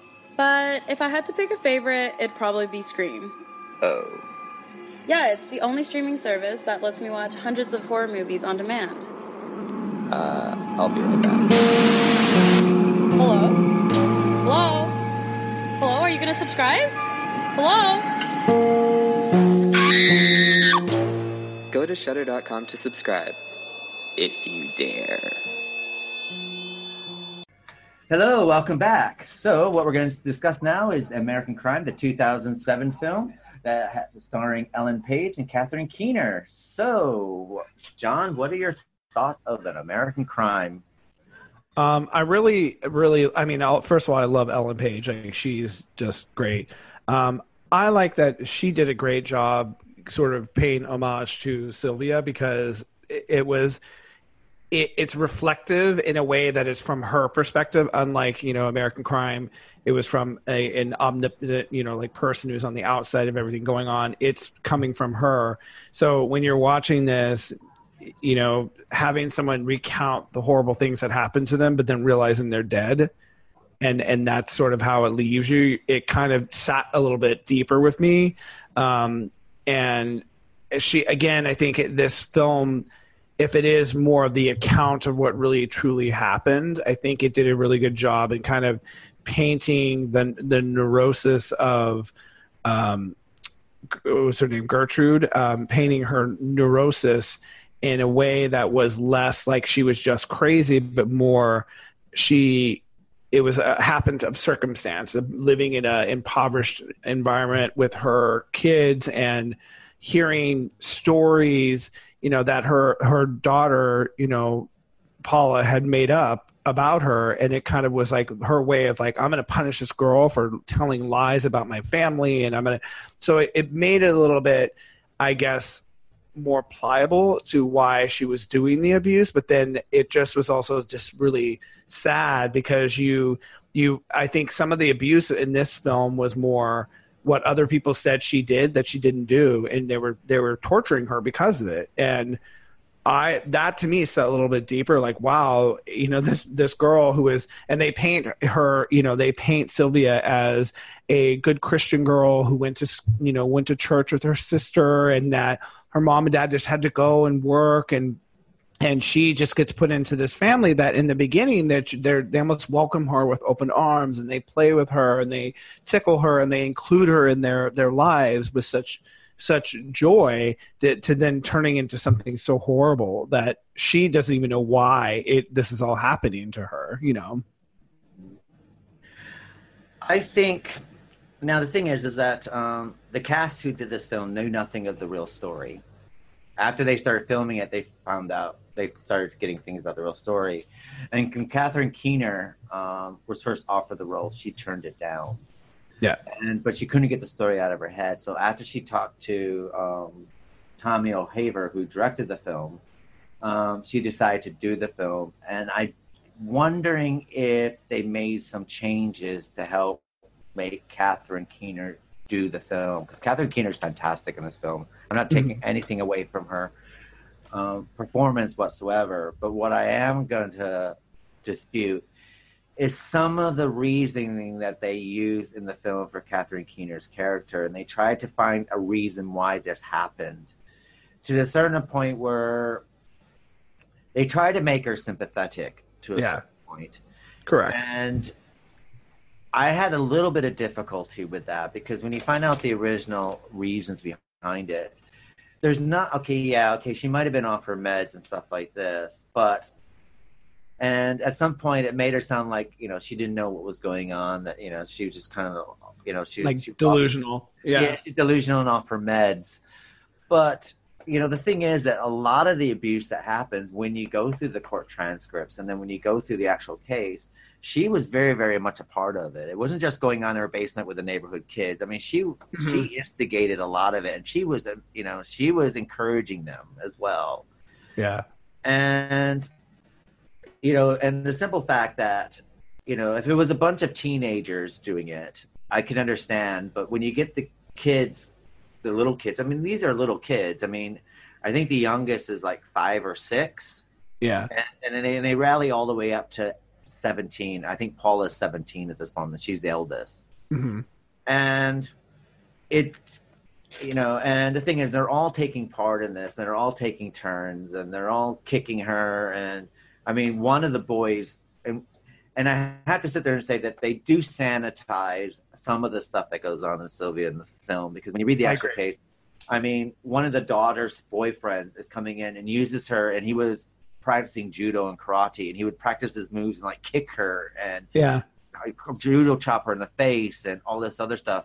And another thing that I found that was a bit odd that I wish they kept in this film is that Paula hits Sylvia so hard in the face that she breaks her wrist, and they put a cast on her. And then she continued to keep hitting her with it too. Yeah, and hit her with the cast to the point where she broke her cast and had to have her cast remade at the hospital. And they do, I would say, from based on this movie versus American Crime, like versus the Girl Next Door.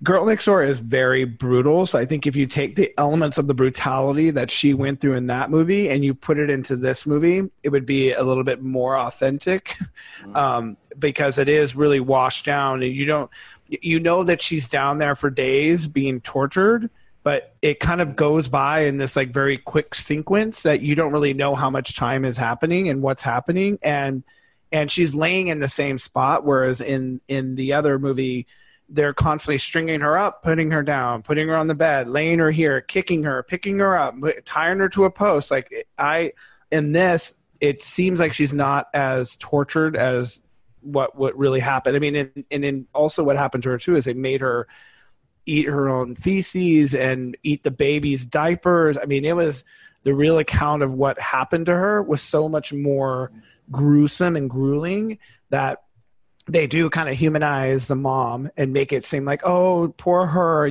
that she thought her daughters were being picked on, and it was more of a retaliation thing that I'm going to teach her a lesson, versus a crazy person who was allowing multiple people to come into her household, whether it was her family or kids in the neighborhood, to torture this girl.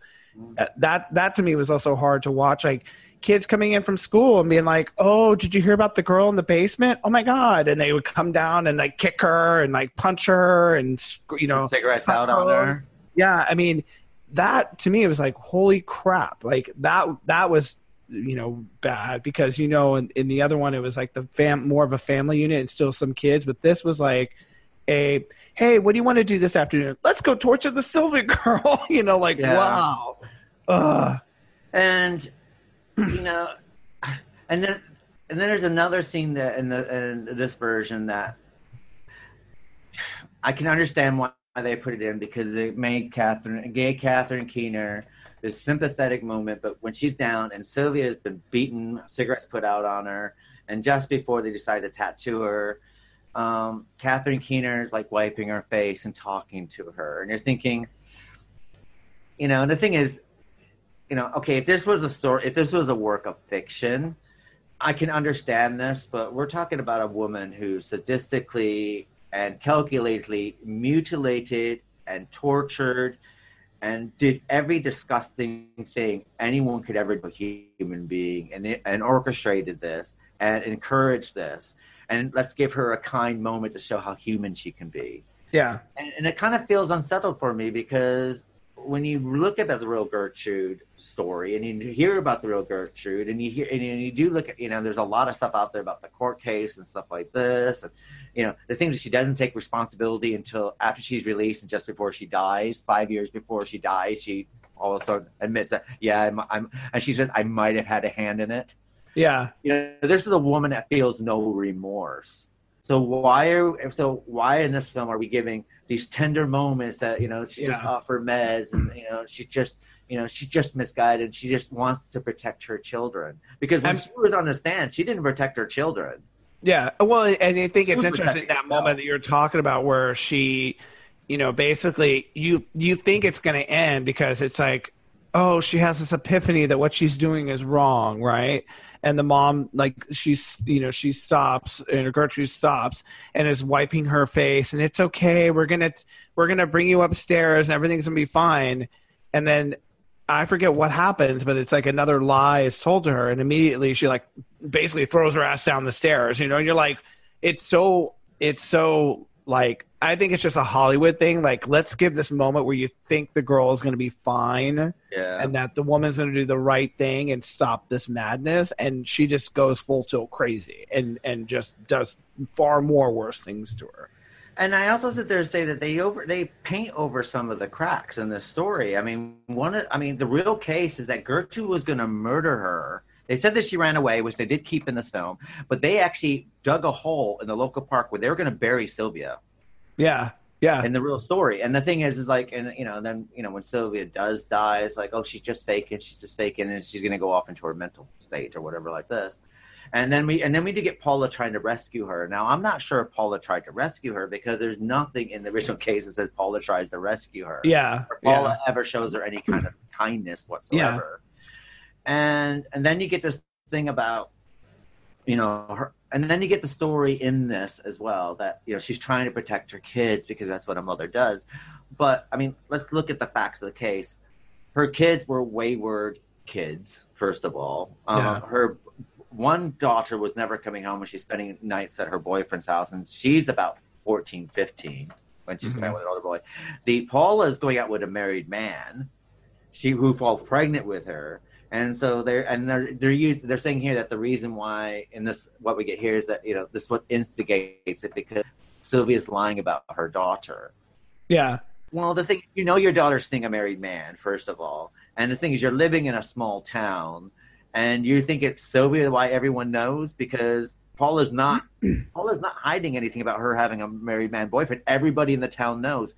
Her 19, 20-year-old boyfriend, Gertrude's boyfriend, who's about 20, 21, knows about it. You know what I mean? Yeah. Everyone knows about it. So why are you using this in the film as a catalyst? It's almost like this is the reason why Sylvia got beaten, because we think that she was spreading rumors. Well, and that makes it okay.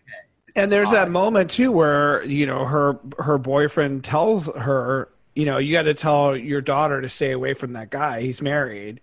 And she's like, oh, again, okay, I have to talk to her. So I agree. Like, you're so nice to her. You treat her great. And then that one time she basically defends her because the guy is going to rape her.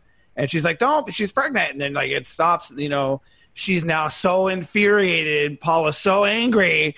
I'm going to make this girl's life a living hell. And I'm going to, like that made me mad. Because I was like, is it a hormonal thing because you're pregnant? Now you're full tilt crazy because you think this girl destroyed your life. And then it's only after, I forget what happens to her, where she's like, Paula's like, Mom, I don't think we should do this to her anymore. She's paid for it. No. It's like, and then you don't even be like, okay, Mom, I lied. You could have been like, Mom, I lied. Yeah.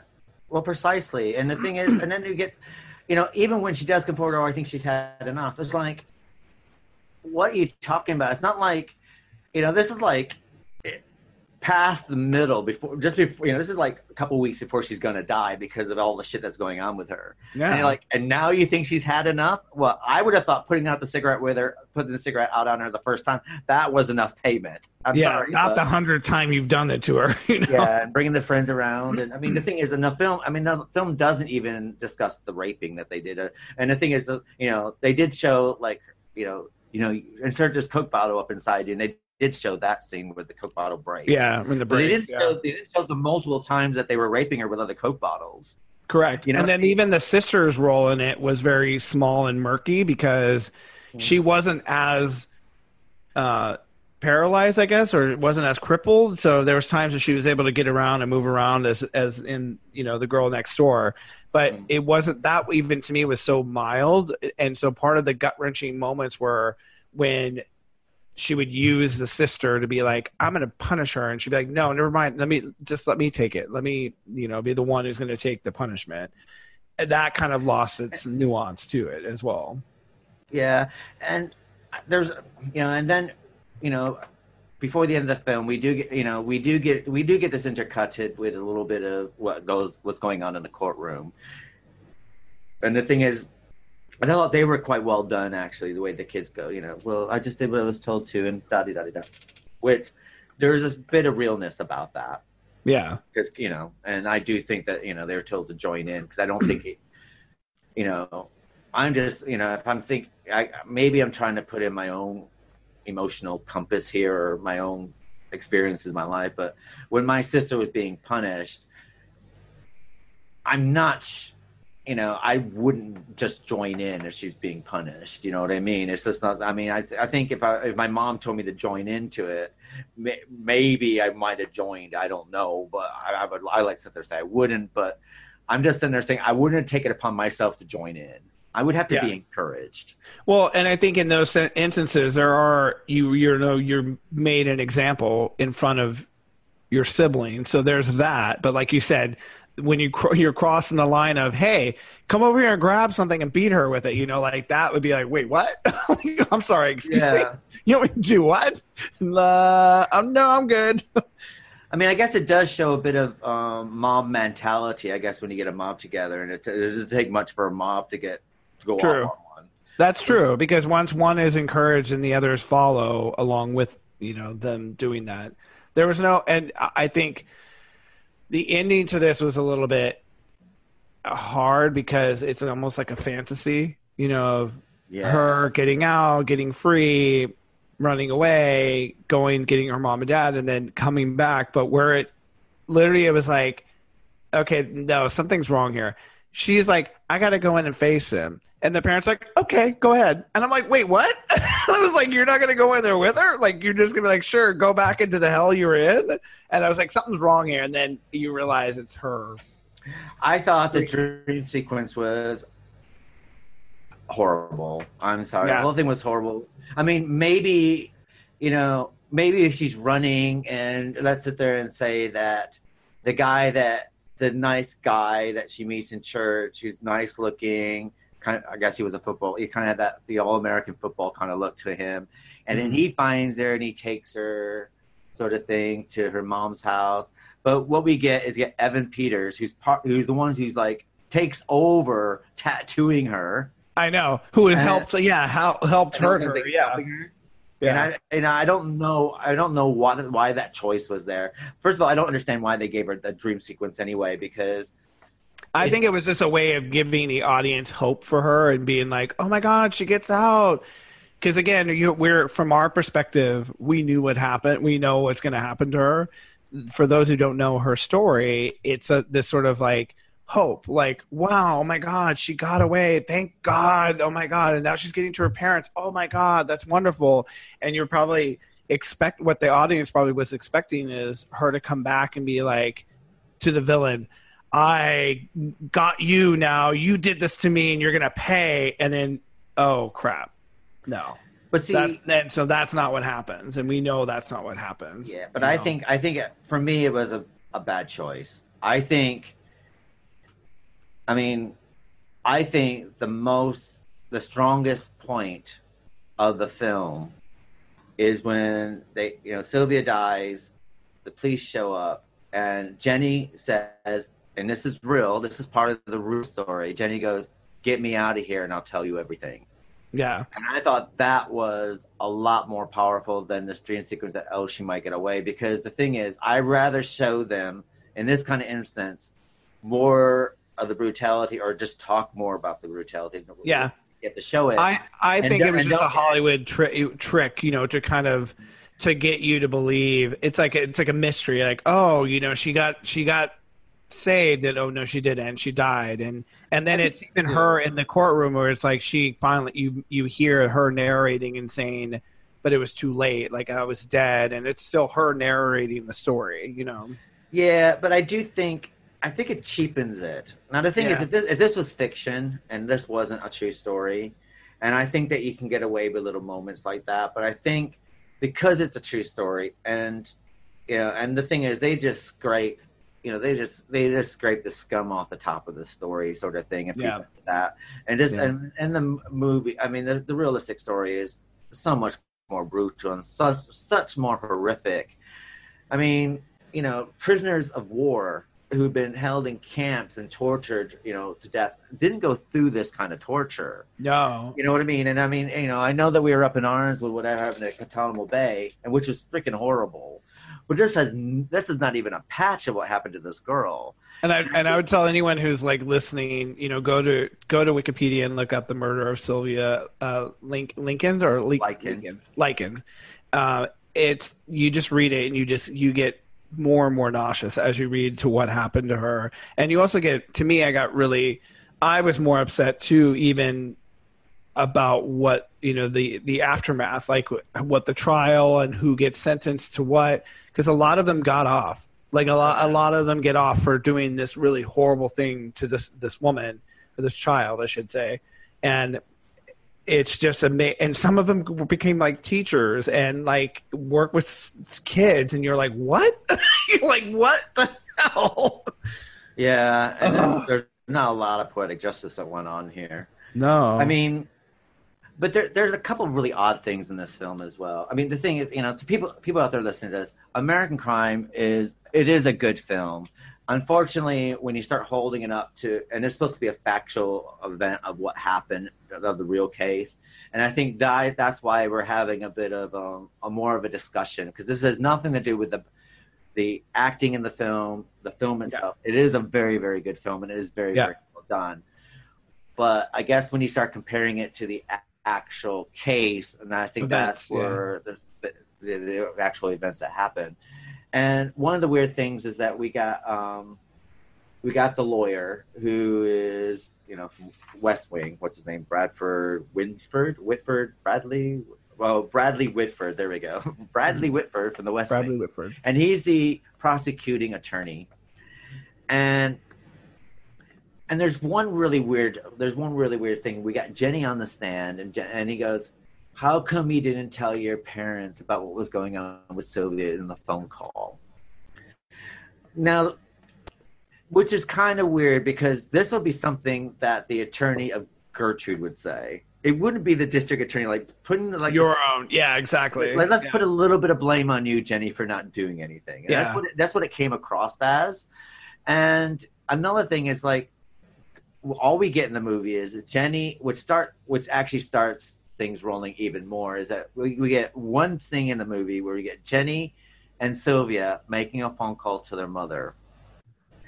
And meanwhile, the father's an asshole. I'm sorry, but I don't know if the father was an asshole in her life, but the father version in this movie of those two girls, the total was an asshole, asshole, dickhead, cunt. I'm sorry. And it was funny how even Gertrude was kind of flirting with him, and being like, "Hey, you're married, but if you need me to do anything for you," and like grabs his leg and like, "Oh." But at this point, the torture hasn't gotten to the extreme it's got. So we get this one phone call, and then Jenny's mom, when are you coming back? Oh, we're going to be a bit longer. And then the father's like, "Oh, why are you on the phone?" Kind of moaning because the daughter's called like the first time that, they haven't seen him forever. I know, 2 months. You're like, "Oh, who's that?" Yeah, with no contact whatsoever.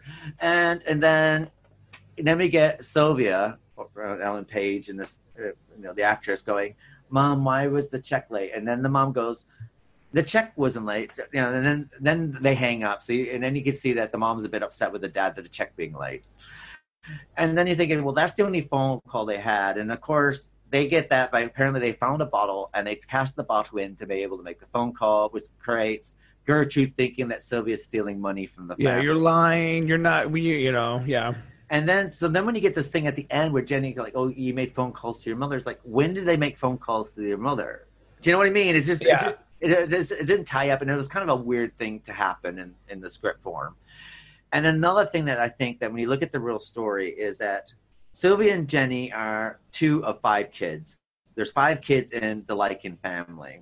Jenny is a twin. The twins fostered out somewhere else in the neighborhood. They have an older sister that's actually fostered out in the neighborhood as well. And there are scenes where Sylvia at one point disappears from school, but before she disappears from school, she sees her older sister in town and tells her older sister about the abuse. And her older sister tells her that, it can't be as bad as it is.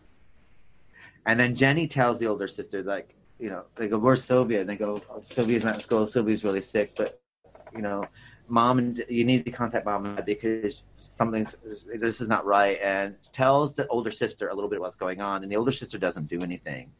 So in the movie, what we get Sylvia and Jenny, two against the world here. But you don't. Yeah, there's no other siblings. You don't see any other siblings. There's three other siblings.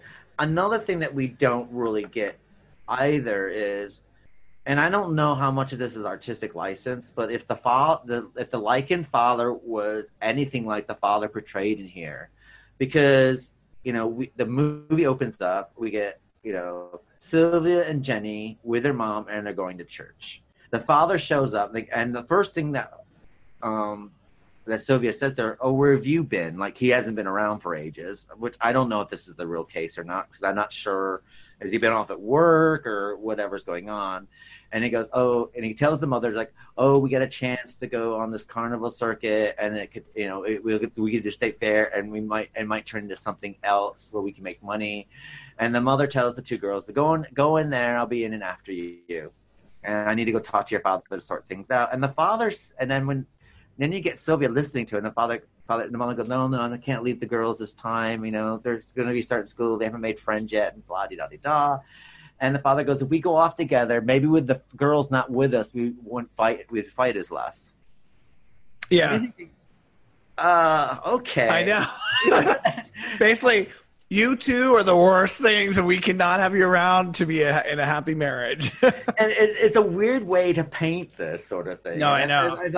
Maybe there's some. It's really hard to find anything about the Liken family whatsoever. We found you can do a lot of research and find out what happened to Jenny, but you don't really know too much about the parents whatsoever. Well, and I felt like that scene, particularly when they're going into the church, I read it a different way. I read it as the mom bringing her daughters to church, and the husband is coming back, and it's almost like they're estranged or they're separated. Because she just is like, what do you want? Oh, you're back again? Like, kind of like, oh, you've been gone. Yeah. And he's just like, oh, well, let's try to work this out. Let's try to be, look, I got this job offer, and I think we work really well together. So it's almost like a career proposal. And she's just like, well, and get rid of the girls so we can work on our marriage. It does give that kind of feeling. But the thing is, when you understand the story about what the family's going through, there's nothing that indicates that these people that this ever went on. It's kind of a weird thing. And then the mom goes, I'll be back. I'll be in and see you later, like into the church, right? The mom disappears for most of the movie after this. We don't even see the mom. That's a weird thing because, they go to leave the church and they're like, oh, mom's going to come get us. And she's like, oh, the Gertrude, I'll take you. I'll bring you back, and I'll just let them know, I have you. Get on the bus. Get on the church bus. Yeah, they get on the church bus. Let's go, And he's kind of wondering, like, where are they going? Because at this point, they don't get offered to go to Gertrude's house until they're on the bus, and that's when they meet the younger daughters. Yeah. And then they go, and then Gertrude turns around. What are you guys doing? Oh, we're just gonna play. We'll be quiet, Mom. Okay, come on in. Blah blah blah, sort of thing. And then you get the father showing up. I don't know how he knew where freaking children were. I know. It's just weird, I guess it's a small town, and so I guess he asked her. I don't know. It's really weird. It can't be that small of a town because they have a church bus that picks people up and takes them to church and drops them back off. So obviously it's got to be a bit big. I mean, it's the Nutmobile. Yeah, but I don't know. I just think, it might have been interesting to give a little bit of detail about the Likens family because apparently, I said before, there were other brothers and sisters, that they had. And they were carnival workers, and they would send their kids normally to the grandparents or family members. And in this instance, they gave it to Gertrude, and they're going to give her $20 a week.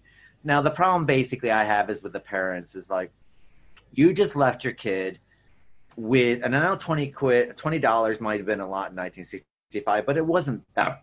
It wasn't that much. And it's $20 a week, or is it $20 a month? $20 a month. Okay, that's not a lot. For that time it is. Yeah, you actually have to think it is because, like, It is, but it isn't. He was, remember, she was like starving, and he's like, "Oh, here," and he puts out like 2 nickels, like, and he got like a soda and a hot dog, and I was like, "Oh wait, I'm in the 50s. Never mind." Yeah. Like, I was like, "How do you get basically 2 hot dogs, 2 sodas for 10 cents?" Like, wait, what? Yeah, I know. What kind of economy? But I'm saying, like, in 1965, I mean, things weren't that cheap. I mean, my parents divorced in 1972, which is 7 years later. And I was actually reading the Wikipedia. So it says the Link's parents' marriage was unstable. The family moved frequently, and the parents had financial difficulties. Yeah. So so that is pretty true then. Yeah, they had financial difficulties and they had marriage difficulties, but I'm just sitting there saying to wide sweep through the issue a little bit, because I just find it would have been, I guess if you're going to do a little, it might have maybe even have some words and, written words across the screen a little bit about them, because what we get this cardboard cutouts of these 2 people who leave their kids for no parents. Yeah, but by the way, how they knew Gertrude is because she ironed their clothes. So that's how they did know her. So it wasn't like a random person on the street. It says to earn money, Link's babysat and ironed the same kind of work that was done by Gertrude. So they basically did the same thing she did. Oh, so they're in competition with each other. Yeah, exactly. The church is ironing. Yeah, I don't know. And then I'm just saying the way the scenes are played out, and and I do think that I just have a whole problem, because at the end of the day, even though Gertrude did all the horrific things, I do think the parents have to take. I mean, the parents have to take a little bit of responsibility here. You left your kids with a freaking stranger, paid $20 a month, which when my parents divorced, my dad would pay my mom $10 a week for us kids. So that'd be $30, and then an extra 20 on top for alimony, which is 50. And my mom struggled in 1972 with that amount of money. And that, you know what I mean? And this is $20 a month. This was 7 years before that. So, and then, then you're leaving your kids with a mother who's struggling. Well, and isn't that weird though too? It's like, so they're struggling financially because that's what they're leaving to go work basically and get a job. Yeah. So where are you getting the $20 to like pay a person? Yeah, like that it just doesn't make sense. And then why leave your kids with someone who's struggling probably worse than you are? Because you can tell that she's struggling. I mean, she's got a newborn baby. She's having difficulty with the newborn baby. You see a lot of that. I mean, you got a woman who's on the edge. I mean, and obviously everyone knows this woman's on medication. And if you go by this film, and obviously people know that she's kind of getting around town. She has a younger boyfriend and has a baby from him, and she has other 1965, kids. She's got a kid. She's an unmarried mother at 65 with illegitimate and other illegitimate children. Yeah. So she's not the cream of society here. Yeah. And if you go by this film, now I don't know how much of this is artistic license or how much of this is realistically, but if you're taking the artistic license as fact, she says to the woman, do you have any ironing? I'm feeling better now. She goes, I'm on my meds now. And you're thinking, obviously, really? Well, I mean, obviously, so therefore, that means that's not a hidden secret that this woman's on meds. Well, that's what I'm saying. I mean, can you imagine she's saying this openly to all of her clients, and it's like, oh yeah, let's give our daughters a stable Mabel over here and hope she doesn't kill them. Yeah. And then you're leaving your kids there, and then you got, then we get this vision of the mother who's supposed to be like this very caring mother. They kind of show her as much as they could. She's only got 4 scenes in the whole thing. Most of those are courtroom scenes, like shaking her head and crying her tears for the loss of Sylvia. Yeah. But she goes, she gives the kids, and then she's like, okay, I'll see you later. And then he calls Jenny something and calls Sylvia Cookie, and then they disappear. And so you don't really know a lot about them, but unfortunately, the movie does paint them as these really fucking horrible people. Yeah. Yeah, I agree. And maybe it would have been nice to have a thing. And I think it would have been nice to know more about the Liking family a little bit. I'm not sitting there saying you have to have like a half hour dedicated to them, but 2 or 3 minutes wouldn't have hurt to actually flush them out a little bit and flushed out the other kids, or even, or something, or just have word that, the Likens sent, Sylvia and Jenny lived there and their other 3 kids were living in town, living somewhere else, or something. Yeah. I agree. But it's just kind of weird what they decide to present and what they don't decide to present. And I guess that's the problem when you do a dramatization of any realistic events. And I guess the same thing, like as we discussed in our normal episode of, book to film sort of thing, when they take a book and then they constitute that into a film and what they leave in and what they leave out, I guess. But it did. Yeah, my problem is, I said before, my only problem is showing Gertrude a little bit too much empathy a little sometimes. Yeah, they humanize her so much that you're kind of, you do feel bad for her, because there's a point when, I forget what happened to her, but there's like an emotional moment where she just is like, you could tell she's struggling. And then like again, I saw this movie after seeing, the girl next door, and I was like, I have no sympathy for you. You're an evil woman. You killed this woman. You killed this girl. But they do give you these moments where you're like, oh, I kind of feel bad for her. Oh no, Yeah, another problem I had with it is that after Gertrude goes to jail for 20 years and she's in the cell and Sylvia's ghost appears. Yeah. And this is apparently, this is kind of weird because we get the voiceover of Sylvia talking about, what happened to each person. And, and let's face it, their jail cell time did not fit the crime in this case at all.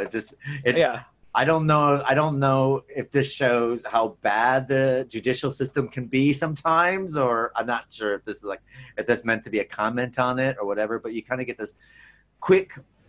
And this is Ellen Page doing her mumbling acting. So you get, she's mumbling her way through this sort of thing, and which is, it probably would have been nicer because it's a voiceover that she could have been a bit more clear. Especially when she was in the cell with her, it would have been like, "Hey, girl, you're in here for a reason, right? You know what you did." But you get this voiceover of Sylvia talking sort of thing, which I think this is. They probably could have done without this, and probably just done what they did like in Helter Skelter, where they just kind of like had the words up on the screen and showing each of them sort of thing. I personally would have loved them to like kind of do a fast forward to Jenny where she's reading or she clips out the obituary paper when Gertrude dies, and she calls her mom and she's like, "Good news, the damn old Gertrude died." I'm happy about that. Yeah. Well, I can hardly blame her. I tell you, I probably would have tried to murder her myself. Yeah. But in the film, so you got Gertrude in jail. The ghost of Sylvia pops up.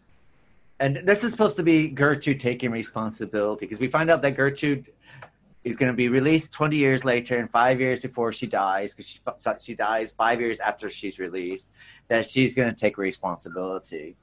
And she looks at Sylvia's ghost and mumbles, "I'm sorry." Like what? What? Like, yeah. It's a bit like, like when a kid does something bad, you tell them to apologize to someone, they go, "Sorry." I'm sorry. Yeah, I'm sorry. You're thinking like, this is, and it's like, there's no sorriness in her eyes. So it was just kind of a bit weird.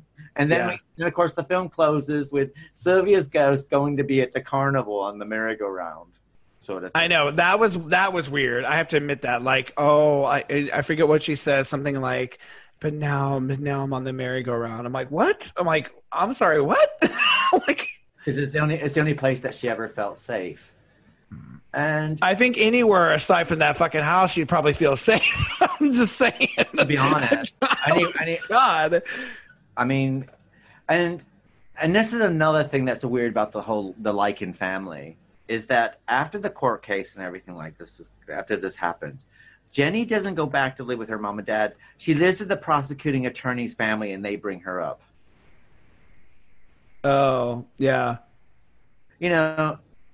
So her family are scum. I'm sorry, but the Liken family are scum. And I know that we get visions of them like being torn apart and stuff like this, but were they really that torn apart? Because let's freaking face it. I mean, even after all that stuff that Jenny saw her sister being maimed, tortured, raped, going through all these inhuman things that anybody should never, ever encounter ever in their whole life. She's seen this happen to her sister who's protecting her.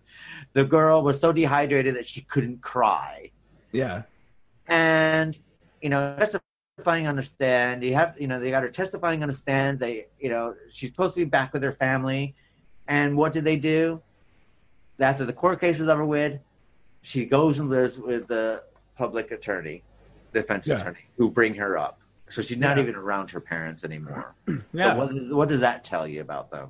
Well, yeah, I mean, and I'm actually even surprised the wife is with the husband, because in a way it's his fault. She wanted to stay there, and he was like, let's go to this, let's go to the circus and we'll work. I'm surprised you see them arm in arm, because I would feel like there's a bit of anger and resentment and hatred that you would have towards your, a spouse that you're already rocky with, right? Mm-hmm. Now, I mean, come on, that doesn't create a wedge or divide. I don't know what does, for having your daughter being brutalized and murdered.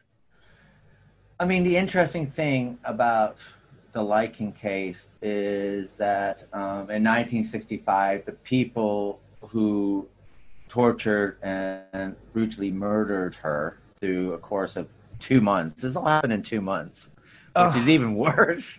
God. But, I mean, Paula was 17, Stephanie was 15, John was 12, Marie was 11, Shirley was 10, John Jr. was 8. And then, of course, Dennis Lee was just born, so he had nothing about it. And this is just the family that's involved. This has nothing to do with the actual kids who were coming in from the neighborhood, how old they were. Yeah. So the age is right there. You're thinking, not only did the mother do this and make her kids do this, but they pretty much she just ripped out their whole childhood. Can you imagine, imagine 11 years old, or 6 years old asking to torture it? Now, the Liking family is a bit interesting because they had 2 sets of twins. And the 3 that I didn't mention was Diana and Danny, who were 2 years older than Sylvia. And the youngest one were Jenny and Benny. These names. Jenny and Benny. Ben and Jerry. And Jenny is the one with polio who went to go live with Sylvia in Gertrude's house. And then Benny was the other one that they were farming out here or there. So they used to farm out their kids all the time.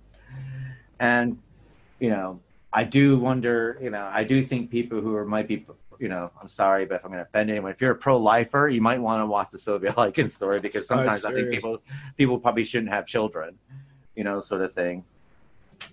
I was also just reading too, because it talked about the house and all this happened, that they basically, it was been vacant and was run down for many years. There were some who were discussing of purchasing it and renovating and using it as a woman's shelter, but couldn't get the funds, and so they demolished the house in 2009. The property now is a church parking lot. It's Well, I think another interesting thing is all the kids took part of this, but they only charged 4 kids with the crime of Sylvia Liking, and that's Paula and John, who were 17 and 13 at the time, Richard Hobbs, which was a neighbor, who was 15, and Coy, the boyfriend, who was 15. Yeah. Well, here's the interesting thing about Paula. So Paula actually had the baby and named it Gertrude after her mother, because she loved her so much. And then she tried to escape the prison twice, and then basically was up for parole, and she got parole, and she worked as a school counselor for 14 years. I mean, but she lied, so basically they fired her. But in my mind, I'm like, how in the hell would you even, because this is in 2000, or no, she was fired in 2012, but it's still how do you they must have the worst background checks available to not know. Oh, by the way, it's crazy. Well, Gertrude was in prison for 14 years of those times, the 20 years. She was a model prisoner, and she was working in the sewing shop, and she was considered the den mother, and everyone used to call her mom. I know. It literally, you just, yeah. And when she's supposed to get parole, they got over 40,000 signatures, and that still didn't stop her from getting parole. They should have granted parole. And yeah, the thing is, when you see an actual picture of what she looked like when she was paroled, this woman is hard looking. Yeah. But I do think that it's quite interesting to find out what happened to some of the kids. Yeah, I mean, she looks like one of these horrible evangelicalists who will literally like hit you with the Bible. Tammy Faye Baker without the makeup. I mean, it's quite weird that most of the people involved in this story died quite young, though. Yeah, in their 50s. A lot of them in their 50s. Well, Jenny died of a heart attack at age 54. The mother, Richard Hobbs, died of cancer at the age of 21, lung cancer. One of the boys that beat her. Coy was in and out of prison. He was later charged with the murder of 2 men, but was acquitted. And he died of a heart attack in 2007 at the age of 56. Yeah. Paula's the one that started, well, according to this film, instigated everything, which take that with a bit of salt. But she seems to be the only one alive. Stephanie disappeared. The rest of the kids, I mean, they all changed their names, which is quite interesting. Yeah, I mean, it says like all of the younger kids were, the juveniles, all their cases were dropped. So basically none of them. And it says, married, has children, grandchildren. So she died at 44. Ooh. Yeah. And Lepper, one of the other children, died in 2010 in Indianapolis at the age of 56. So they all, and the Likens sister Diana and her husband Cecil, were reported missing by their son. Yeah. After that. So even the Liken family themselves have had nothing but tragedy. I know. And it just kind of goes to show you, like, you can't escape. This girl went through what she went through and was murdered, but then that sort of, it followed them. It all followed them and haunted them in their own way and killed them, I mean, the weirdest, I think that, to end this, to end this discussion, I think this is going to be the weirdest way to end it, but I think it's probably the most truthful way to end it. When Gertrude was going to her parole hearing, and what she said, which they gave her parole for, and she was released after a lifetime sentence for only serving 20 years, she says, "I'm not sure what role I had in it because I was on drugs. I never really knew her. I take full responsibility for whatever happened to Sylvia." So it's like, I'm sorry, not sorry, basically. And so they released her on good behavior on a 3-1, and she was released. But it's like, but she said, "I never really knew her. This is a girl that you tortured, raped, brutally, tattooed. You branded her, Coke bottles, whole transfer." You kind of wonder who the the defense person, because in my mind, I would have been like, so she was that forgettable. Got it. Like basically you killed someone or you helped kill someone, but you don't even remember them. Okay. I'm sorry, but if I tortured someone in my basement, you would remember. I would have more of a recollection. I'm sorry. I just find it a bit weird. Maybe, but then maybe in the 80s, when they were releasing her, maybe we had this thing in 1985, maybe we had this thing about redemption and, she didn't know what she's doing, and maybe, wasn't she a poor drug addict, blah, blah, blah, blah, or whatever. Well, I mean, it's also how many people, because of the prison, most of the people, the women in the prison are calling her mom. Did they step up for her and say, regardless of what she's done, look what she's done for me or us, and who knows? I mean, I want to believe that everyone has redeemable qualities or has the ability to change, but you also have to own what you did. And that comment to me is especially unsettling, to be like, I guess I did this. If you said I did it, I don't really remember, so I'm sorry. No. What the hell? I don't know. I mean, I do think that if you do something like this, or you do meditated murder, I'm not talking about manslaughter or involuntary manslaughter, but I think if you go out and you plan a murder or a torture or anything to this extreme, I do believe that lifetime should be lifetime. Yeah. And I agree. Part of me even thinks death sentence, but that's even that though, I think that's an easier out too for people who do heinous crimes like that, who commit just brutalize, like for instance, not to go off the rail here, the guy who killed his pregnant wife and 2 kids, people would say, kill him, get rid of him, death sentence. And it's like, well, this guy, I mean, he did some pretty horrible things. So you're giving him an easy out. In a way, it's like, it's an easy out for him because he did all these horrible things. It's kind of a weird thing. I mean, if we go back to, like, let's say Charles Manson, and because their death sentence was, I'm not sitting there saying I'm in favor of death sentence or not in favor of death sentence. Yeah. I'm not quite. Sometimes I'm in favor of it, and sometimes I'm not. It'll depend. Same. On the day. Yeah. And I'm just thinking of the taxpayers here trying to save them money. But no. Yeah, exactly. Because they have to put it somewhere, and you're paying for it. So, But sometimes I wonder, like in big cases, I'm talking about the big cases, if death sentencing wouldn't be better to a certain degree. Because if we look at the Helter Skelter, where they went from death sentence to lifetime imprisonment, and then they become like these anti-heroes, and people are writing to them and and they're getting married and they're having families, like Texas got married, and he's and for some reason they all turn to God afterwards. I don't know if this is the help of parole or they really believe this. It's hard to tell, but I think it's their easy way of being like, well, here's my redemption. I'm going to pick up the Bible and I'm going to become a Christian, or I'm going to come, I'm going to start talking about the word of God to people. I mean, Susan Atkins did it. Tex Watson did it. They all. God came to me and he healed me. And now I see that everything I've done, and it's like, And I guess when I'm in favor of the death sentence is when cases like that, when I'm not going to rehash what the last episode, but in Helter Skelter, I'm sorry, I don't think they were brainwashed, because if you tell a kid to do something they don't want to do it, they'll do a half-assed version of it. Yeah, these people loved what they did. They relished in it. Yeah, they relished. I mean, this went far and above anyone. I mean, this is a bit like telling your kid to do their math homework, and they do the algebra problems for the next 2 years. Yeah. I mean, it's that kind of thing, Well, and again, in this situation, how many months? 2 months? Yeah, that's a lot of. That's not a short amount of time. That's a lot of time to do the damage that you're doing to someone and enjoy it.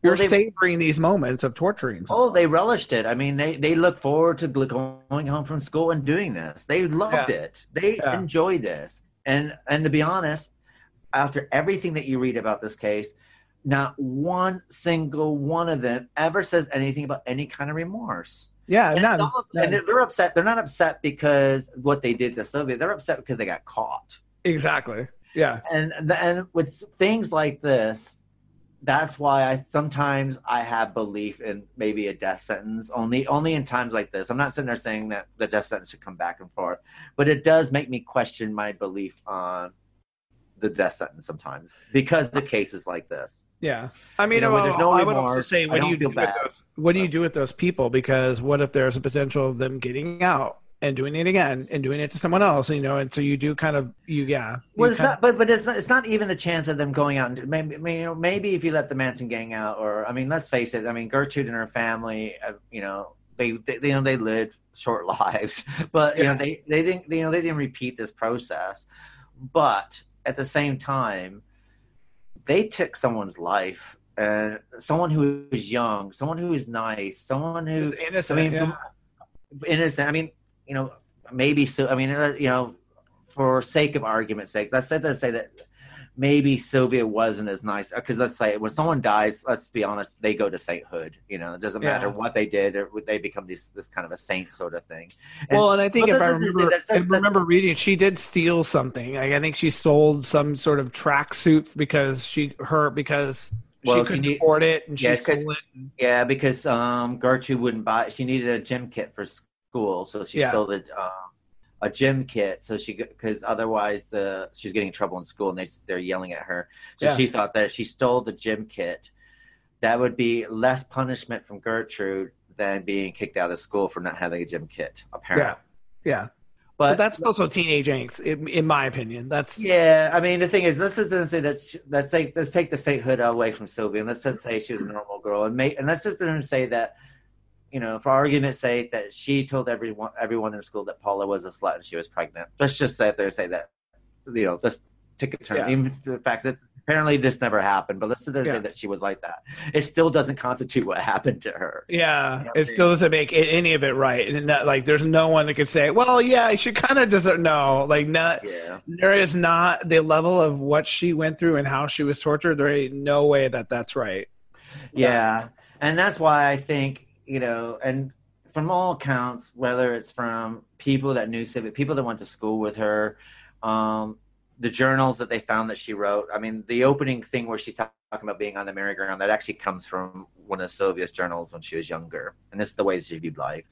That, and I think that the way that she died, that sometimes it does make me question whether death sentencing should be illegal for some people or not. But I do have to say that in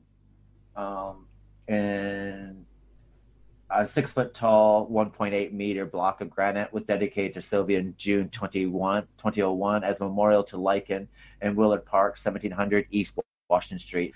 The dedication was attended by several hundred people, which basically means that, we're looking at something that's, almost 3 centuries since this happened, that she's still well remembered, it seems like, in this town. I do wonder why it was a block of granite. I don't know if they ran out of money and they couldn't fire a sculpture. They're like, this is just easier. Just put a block of granite. For Liken.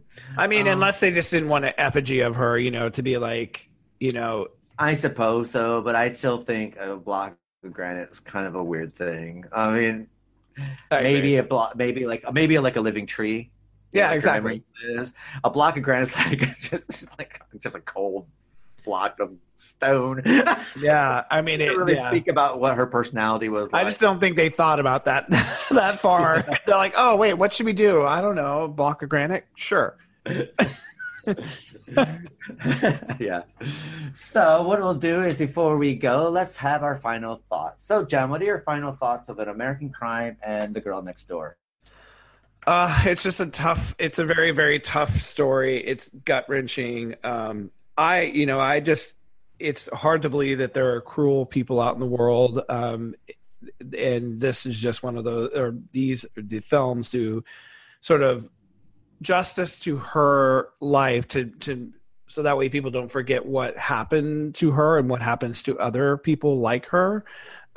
It's important to know that, that exists out there, and that you always have to kind of protect yourself and protect the ones you love. And when you see something, say something. And it is a difficult movie or movies to watch, but it's worth it in the sense of remembering that something happened to someone like this, and that doesn't kind of go unnoticed. And, these crimes for some of these people, I don't think that they shouldn't have got off the way they did, and they did. And this, in a way, is sort of a sticking it to them, like, well, you might have been able to get out and move on, but we're not going to move on, and we're gonna remember this girl. And B, it's kind of weird because they're both very, very good films, and I know that we criticized An American Crime, but we didn't criticize the film for what it is. We criticized some of the facts that weren't portrayed in the film. So I think it's important to make that distinction.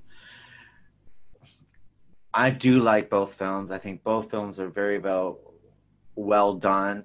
I think it is interesting to watch the two films within a short. I don't think you can watch them back to back because it's a bit too much. But it is quite interesting to see a fictionalized account versus apparently a realistic account of the same story. And it's quite interesting to look at those two. I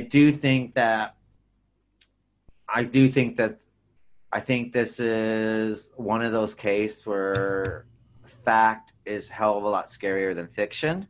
Yeah. And I do believe that if it keeps Sylvia Likens' memory alive, I think that we're seeing it is an interesting case. And it is a case that really turns your stomach and makes you look at the human race as something that you don't want to see it for what it is sometimes.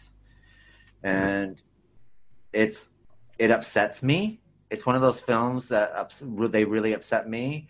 But the Likens story upsets me even more. And when you start doing a bit more research, which we've done, and you do look at the murder photos are online, the stories of what the kids end up looking like are online. It's also scary that when you do look at the kids that were involved, They were nice-looking kids. They looked like normal, everyday kids. They weren't monster demon-looking children. They didn't look like Damien Thorne from The Omen. They didn't look like Linda Blair after she's been transformed in The Exorcist. Yeah. They looked like normal, everyday kids of 1965. They didn't look like they would have them in it, and I think that makes it even scarier. Yeah. And I think it's, I know this is part of our Back to Reality month, and I have to sit there and say that. After covering Helter Skelter and doing this Sylvia Liking these films, and then next month we do Rope that looks at the Leopold Low case from the 1950s. I have to sit there and say that sometimes reality is a hell of a lot scarier than some of the other shit that we've done, and I don't mean shit in a bad way. I'm taking shit like fictional shit that we've done. Yeah. Yeah, but I mean, we looked at the Amityville Horror. Well, Amityville Horror is basically the truth. But I mean, if you look at The Road and other films that we've done, Planet of the Apes, or stuff that we've done recently, The Innocents, and all the other stuff that we've done. I have to say that this month has probably been the ones that have actually haunted me through every kind of aspect of the day from my day-to-day living at the moment. And Helter Skelter, the 2.5 weeks I spent reading that and doing research on Charles Manson and the family and everything that concerned that and the murders and blah, blah, blah. Yeah. I mean, I was dreaming about that shit for ages. And now Sylvia Liking, I mean, I watched The Girl Next Door. I watched at the beginning of the week. I watched American Crime this morning because it's just taken me a whole week to get the courage to watch this film. And I'm haunted by it, and I'm going to be haunted by it for a long time. And yeah, so it just shows you how much reality sucks. And with that, an American crime could be happening right now to the girl next door. You might hear a scream or the sounds of a fight taking place. It's easier to not get involved, but it's tougher to live with knowing that you could have done something to prevent the unspeakable. Pick up the phone, dial 911 because you just might be saving a life. Okay, that's my PSA for the day. To find all of our past episodes, check out our social and podcast platforms, as well as become a patron and read our reviews of books to screens and everything in between. Head on over to our website at llpodcast.com. Don't forget to sign up for our monthly newsletter as well, where you can win one of our amazing limited season 1 t-shirts. For our next podcast, we'll be wrapping up our theme of the month, Time to Face Reality, with Alfred Hitchcock's film Rope. As always, thank you for downloading, sharing, and liking the Literary License Podcast. Until next time, adios. Bye. Adios. Bye. Bye. Bye. Bye. Yeah. Gertrude Baniszewski, however, had a different story. I did never beat that girl. Never. She was beat up on by other girls. In fact, my own daughter socked her in the jaw and broke her wrist. And so, I mean, there you go. And girls around the neighborhood beat her up, bloodied her nose. One girl broke her nose, in fact, I think. Were you ever in contact with the police on any of these occasions? Well, in the last 2 weeks, in fact, I think if you talk to my daughters, I'd ask them that the children's father and I are divorced, and he's a policeman in Beach Grove, or was. And I've asked the girls repeatedly to call their dad and ask them what to do. And in fact, I asked Jenny, I said, Jenny, and I told Sylvia, I said, Sylvia, I'm going to have to call the police or somebody because I can't have the responsibility. But the police were called only one time, and according to Hobb... Well, I'll come in about, she come up from the basement, and we noticed she's cold and everything, so we carried her upstairs, give her a warm bath and artificial respiration. When she stopped breathing, we gave her a warm bath, and then she stopped breathing. And so I gave her artificial respiration for about 10 minutes. And then I went and called the police. By the time police found the girl, she had been dead some 8 to 12 hours.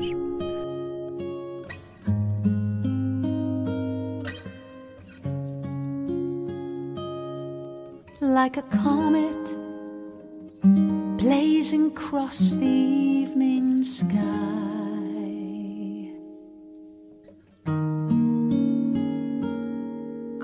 too soon. Like a rainbow fading in the twinkling of an eye,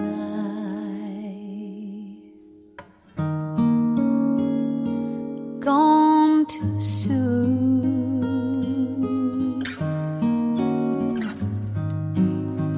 shining, sparkling, and splendidly bright. Here one day, gone one night.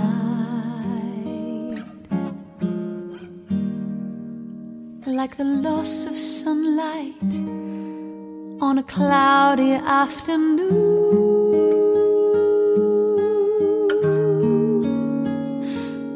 Gone too soon.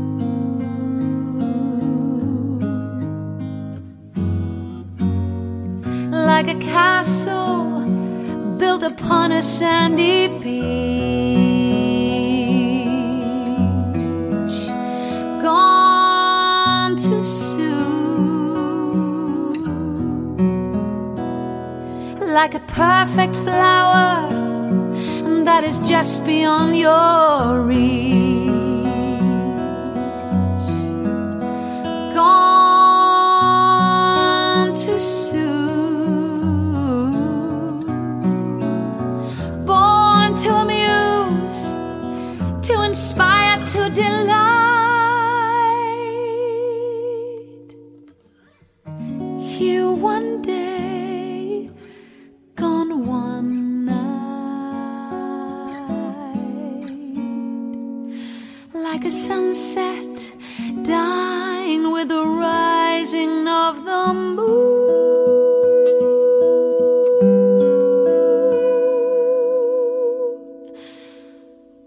Gone too soon.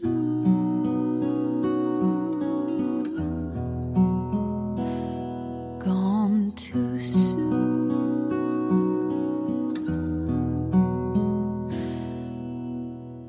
Gone too soon. Tonight marks a very special anniversary here in Indiana. It was exactly 50 years ago today that a young woman's death turned into an international incident, inspiring at least 4 books, a play, and 2 movies. 16-year-old Sylvia Likens was found on this night back in 1965. Police called her murder one of the worst crimes they had ever seen, finding the teen beaten, tortured, burned with cigarettes, and eventually starved to death. Likens' parents left her with Gertrude Baniszewski, who 1 month prior, and eventually she and several of her children were convicted of the teen's murder.